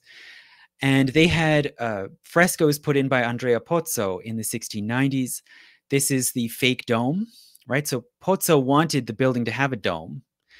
but it wasn't feasible structurally or fiscally. So he made an illusory dome. And from the right angle, it can really trick you. And he also painted this dramatic, huge trompe-l'oeil fresco, The Triumph of St. Ignatius. So it's hard to get a clear picture of it, but this is looking up into the ceiling of the nave. And you see Christ in the center, you see St. Ignatius closest to Christ, and then you see other saints and martyrs all around. And the illusion is so precise that it's hard to tell where the building ends and the painting begins. It seems as if the top of the building is just exploding off and you're looking up into space. And around it are these four sort of heavy elements, right? These four piers that are partly real, but then also spill over into the illusion of the painting. And each of these piers and the cluster of figures around it, each one represents a continent, right? So there's Africa, America, Asia, and Europe. So again, this effort to use four elements, just like at the Quattro Conti in Sicily, to use four elements to represent the corners of the globe being pulled together and unified together in one dramatic composition. And this, you could say, is sort of the crowning vision of the Baroque. And the Baroque also incorporated what we can call neo-Solomonic motifs, sort of careful references to King Solomon and Solomon's temple, which is strategic because that was seen as kind of the biblical moment of unity of spiritual and temporal power. And this is what a lot of rulers in the 1600s wanted. They wanted to be absolute rulers with control over their temporal states and over religion and the church at once. So this became very useful to imagine, to sort of draw upon the idea of Solomon and the temple as the unity, right, of crown and church. And they took up certain motifs. Some of them, it seems, borrowed from Jewish art, and some maybe the other way around.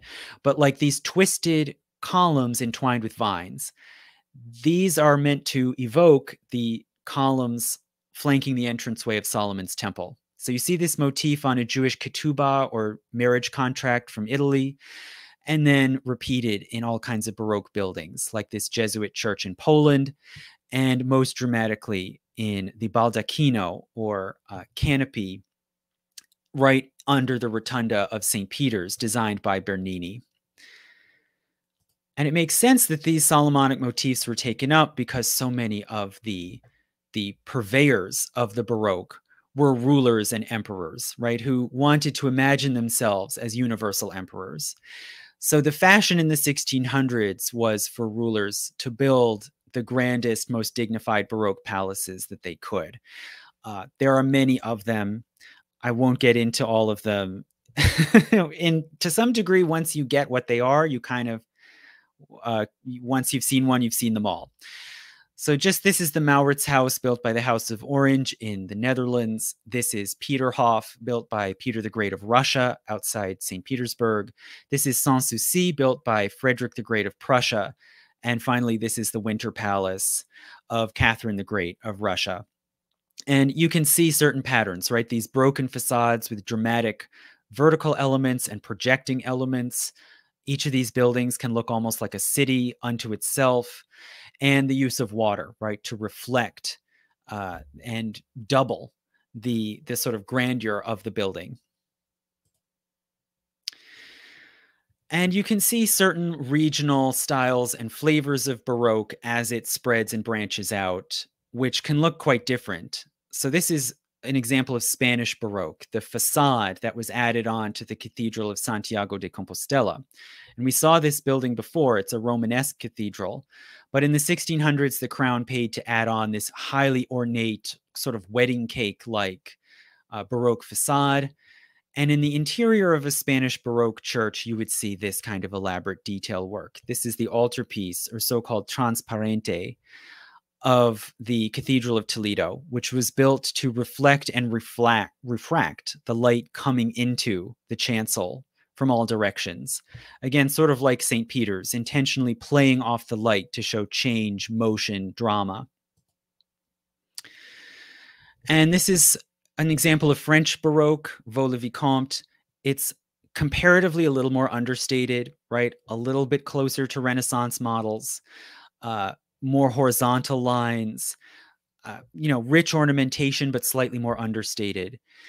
And this reaches its most elaborate form, of course, in Versailles, which we've seen, probably a million times. And the most famous chamber is this Hall of Mirrors, which, again, like Vaux-le-Vicomte, it emphasizes these horizontal lines, breadth, reach, right? It's supposed to embrace the space around it, but now it's embellished with just unimaginably showy detail work, ornamentation, gold leaf covered statuary. It's sort of the ultimate height of Baroque extravagance. Dutch Baroque, right, embellishing these narrow town homes, giving them elaborate ornamentation, these peaked vertical elements. And German Baroque, which is interesting because it's a funny sort of hybrid, which ends up being very influential. So the exteriors of German Baroque buildings sometimes are a little bit more plain, a little bit more classical. This could almost be a late Renaissance building, the Karlskirche in Vienna. And then the inside is very sumptuous.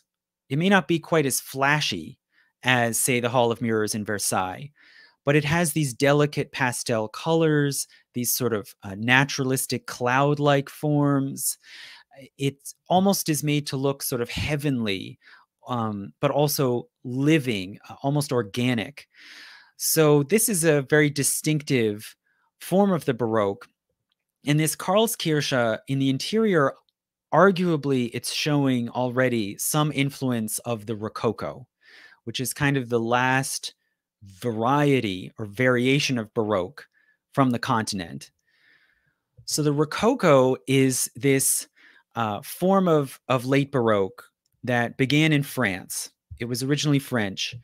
And it's not only elaborate and ornate, but it strives for a sort of more organic, soft, in some ways more feminine look, right? The Baroque was associated with the masculine, the male ruler. The Rococo was more associated with private realms. It shows up early on in bedchambers and salons, these sort of private closed spaces. It's associated often with women and femininity, and it uses these sort of elaborate, sinuous, curving and twisting lines like vine work or like the human body. And it seems that the word Rococo comes from the French rocaille, meaning a rock grotto.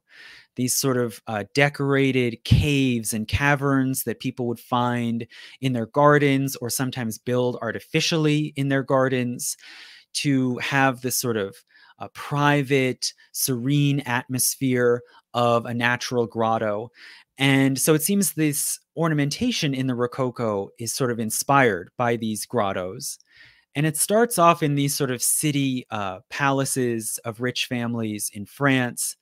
But then it really spreads to Germany and takes off to a whole other level and becomes a prominent German style. So this is the small salon in Schönbrunn Palace in Vienna, which was built for the Empress Maria Theresa. So it, again, is associated with a woman, in this case, a female ruler, and it's supposed to look kind of more domestic, more intimate, more organic. And then this is one example of a Rococo monument, the Church of 14 Heiligen, or the 14 Saints in Bavaria, which was a big pilgrimage gathering place.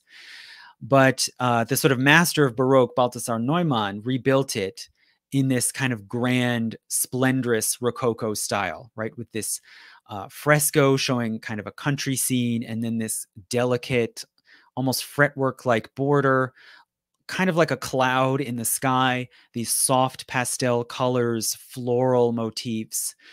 This was, you could say, kind of the Baroque pushing all the way to its limit, right? Trying to look almost like a natural form, a plant form, a flower opening up and coming to life before your eyes.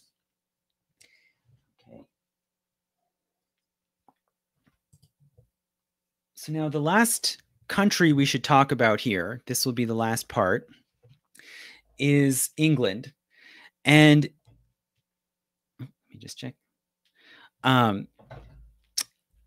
England was the most skeptical and resistant to the Baroque in the 1600s. So while the Baroque was really taking off in Spain, in France, in Germany, England sort of accepted it to some degree, but in a very resistant, skeptical kind of way. And early in the 1600s, there is a period of kind of whimsy and experimentation with the Jacobean style. This is an example of a banqueting house at a country estate in Gloucestershire. You can see this sort of whimsical decoration, these twisted chimneys, almost like the Solomonic columns we saw. But then when the kings and queens of England decide to really build grand Baroque buildings, they do it in an extremely restrained and understated way compared to what was going on the continent. And the first sort of master English architect, celebrity architect of England, is Inigo Jones. And this is one of his masterpieces, the Banqueting Hall at Whitehall Palace, which you can see it has these Baroque elements, the gold work, the frescoes on the ceilings. But at the same time, it's very plain, symmetrical, airy, light, right? The whitewashed walls, the simple colonnade. It's much more understated. And this becomes sort of the mark of English dignity and grandeur under the Stuarts. This is another building by Inigo Jones, the Queen's House at Greenwich, which you might notice looks kind of similar to late Renaissance buildings we saw in Italy. This recessed porch, simple windows, plain entablatures, just a simple rectangle. And then this is the banqueting hall inside. And you can see, again, it has this sort of theatrical motif. It almost looks like a stage with an elevated gallery, but very plain, black and white, no frescoes. This was really, in a way, swinging in the other direction from the elaborate Baroque in France or Germany. After Inigo Jones died, the next English architect who sort of took his place as the architectural star of England was Christopher Wren, who was originally not an architect. He was an astronomer and a physician, and he was a professor of astronomy at Oxford. But when the university decided that they wanted a central grand meeting hall, they asked Christopher Wren to design it. And he put forward this design based on a Roman theater.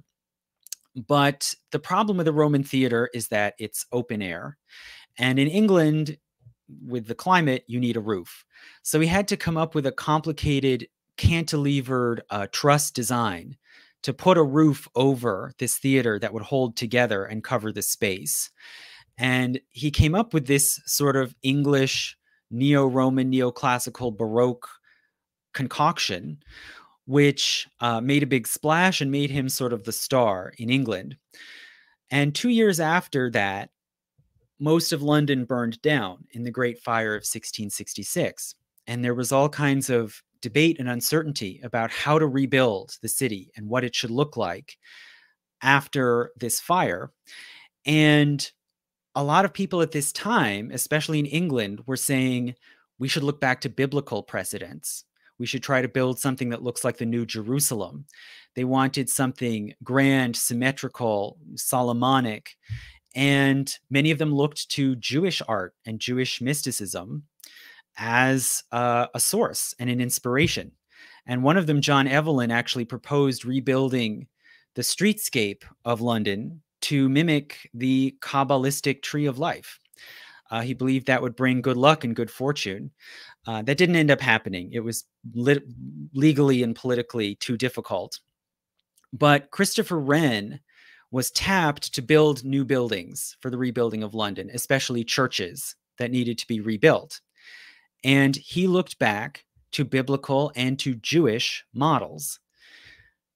And synagogues were an inspiration that Wren and other designers looked to for a sort of Protestant Baroque, right? Something that would be grand, enthralling, but that would be more plain and restrained than the Catholic Baroque.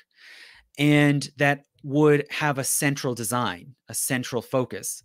So these are just a couple examples of Jewish synagogues that are still standing, which I haven't mentioned before, but I'll mention them now.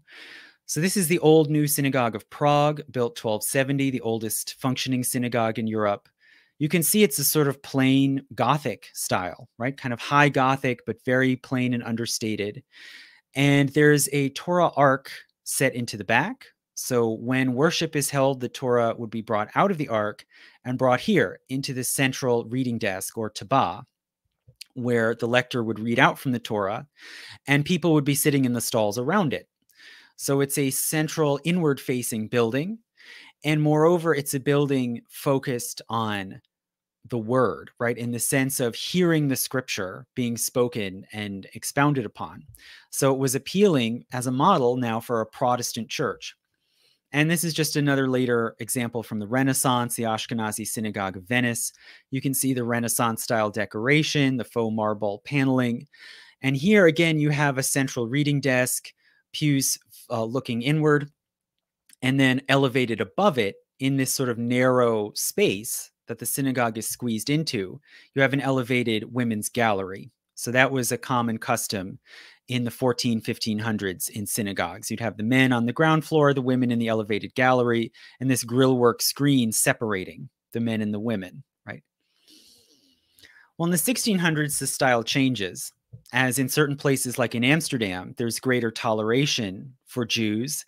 Many Jews gather there. They're allowed to obtain more land, build bigger, grander buildings.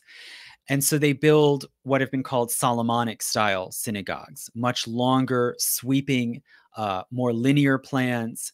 And then these motifs like these huge twin pillars flanking the Tabah are evocative of the pillars flanking the entranceway of Solomon's temple. And you have the elevated women's gallery, but it's now open, right? It's not screened in. People can see over it.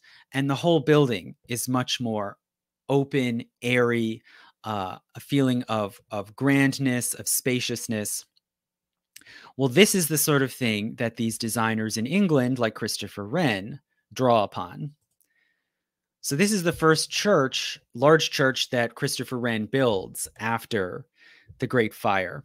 And you can see the profile of it is basically neoclassical, and it's very central in a really revolutionary way. So now, instead of having a church facing back towards an altar, he's put the altar right in the middle of the rotunda.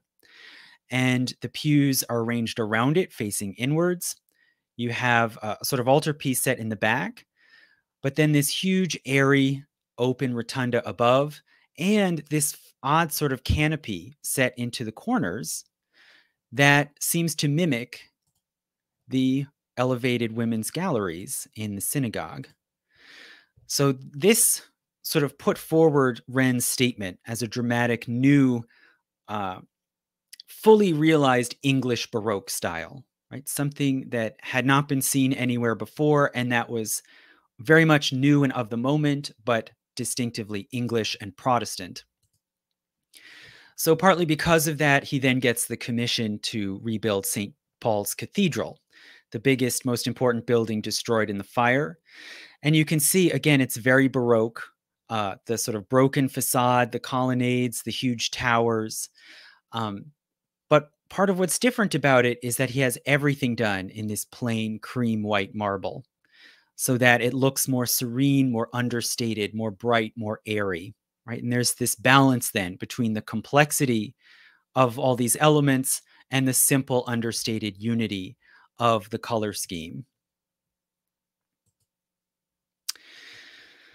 So after St. Paul's Cathedral, you could say English Baroque kind of goes in two directions. In some places, it goes into more extreme lavishness and complexity. This is arguably the greatest extreme of ornate English Baroque, Blenheim Palace, which was built for the Duke and Duchess of Marlborough, the sort of main advisors and unofficial government ministers to Queen Anne. And this is the palace that is referred to briefly in the movie The Favorite, right? Where the Duke and Duchess are planning to build their extravagant palace. This is what it really looks like. all these complex kind of jumbled elements. Um, this palace is very controversial, just like the Duke and Duchess themselves are controversial. Some people see it as too much, over the top, not right for England. It sort of smacks of continental Catholic extravagance. So people are really divided in how they view this kind of English Baroque.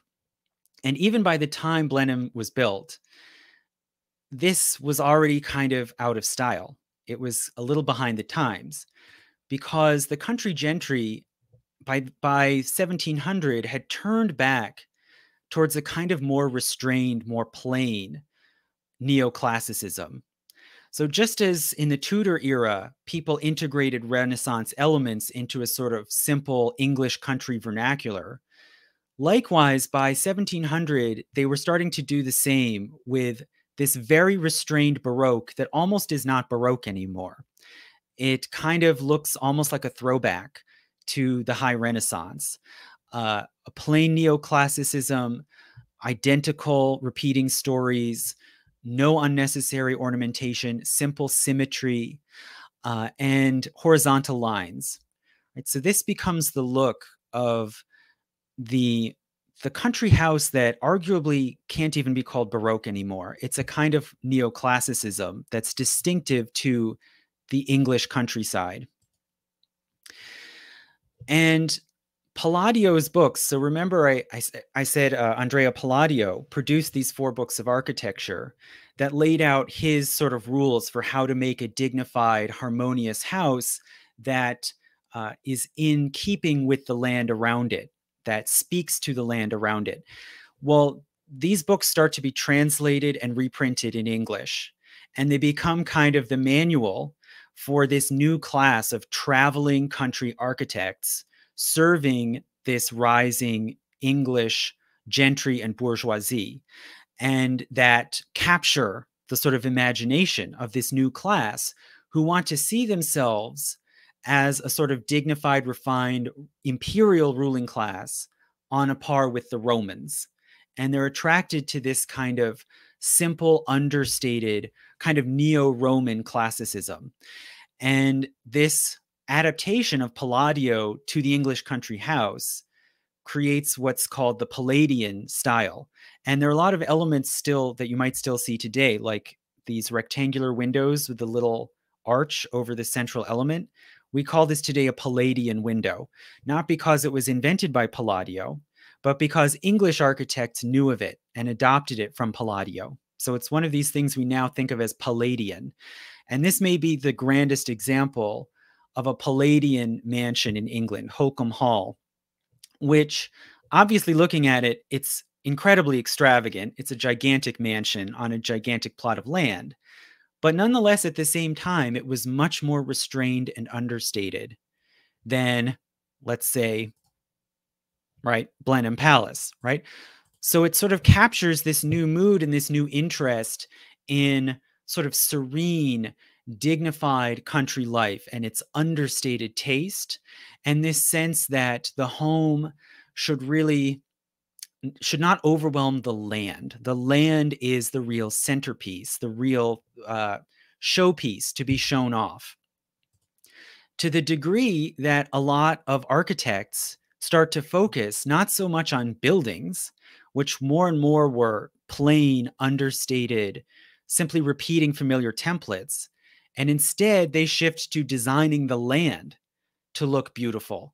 And as one historian has pointed out, the Rococo style, which we talked about earlier, never really got very far in England, unless you say that this move to redesign land to create lakes and streams and bridges that emphasize the natural curving lines of the topography, this new creation of landscape architecture, this was sort of the equivalent of Rococo in England. This is where that new sensibility came in. And this is where arguably landscape architecture forms as a discipline and becomes, in a sense, kind of the national art form of England in this era.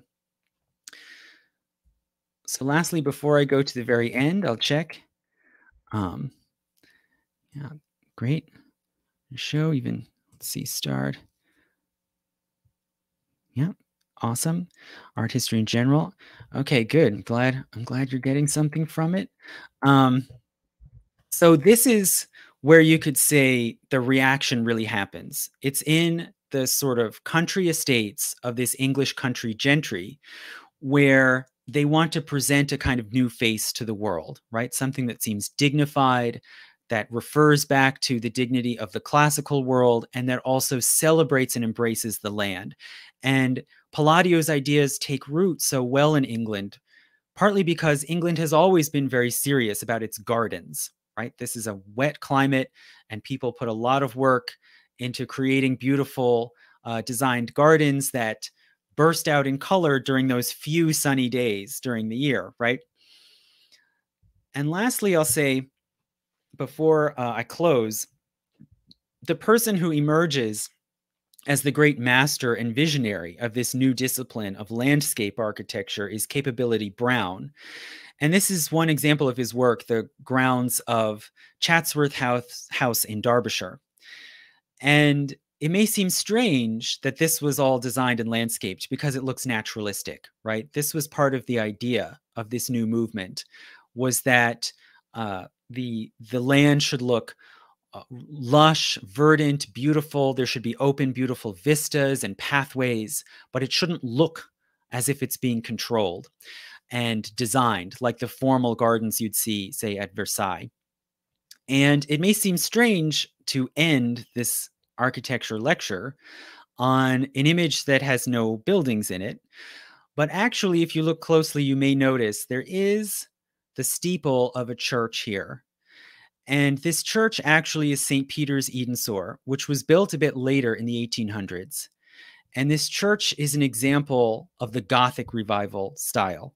So what happened, and what I'll talk about when I get to the last lecture, the next and final lecture, is how this classical revival movement in the countryside actually then led the way to a series of new styles that seek to create atmosphere, to evoke moods and historical references, and that harmonize with the environment and the land around them. So hopefully next I'll talk lastly about Romanticism and then about modernism. But thank you so much everyone for listening. And again, if you can help support and keep these lectures coming, go to my page Patreon, support at any level. Thank you.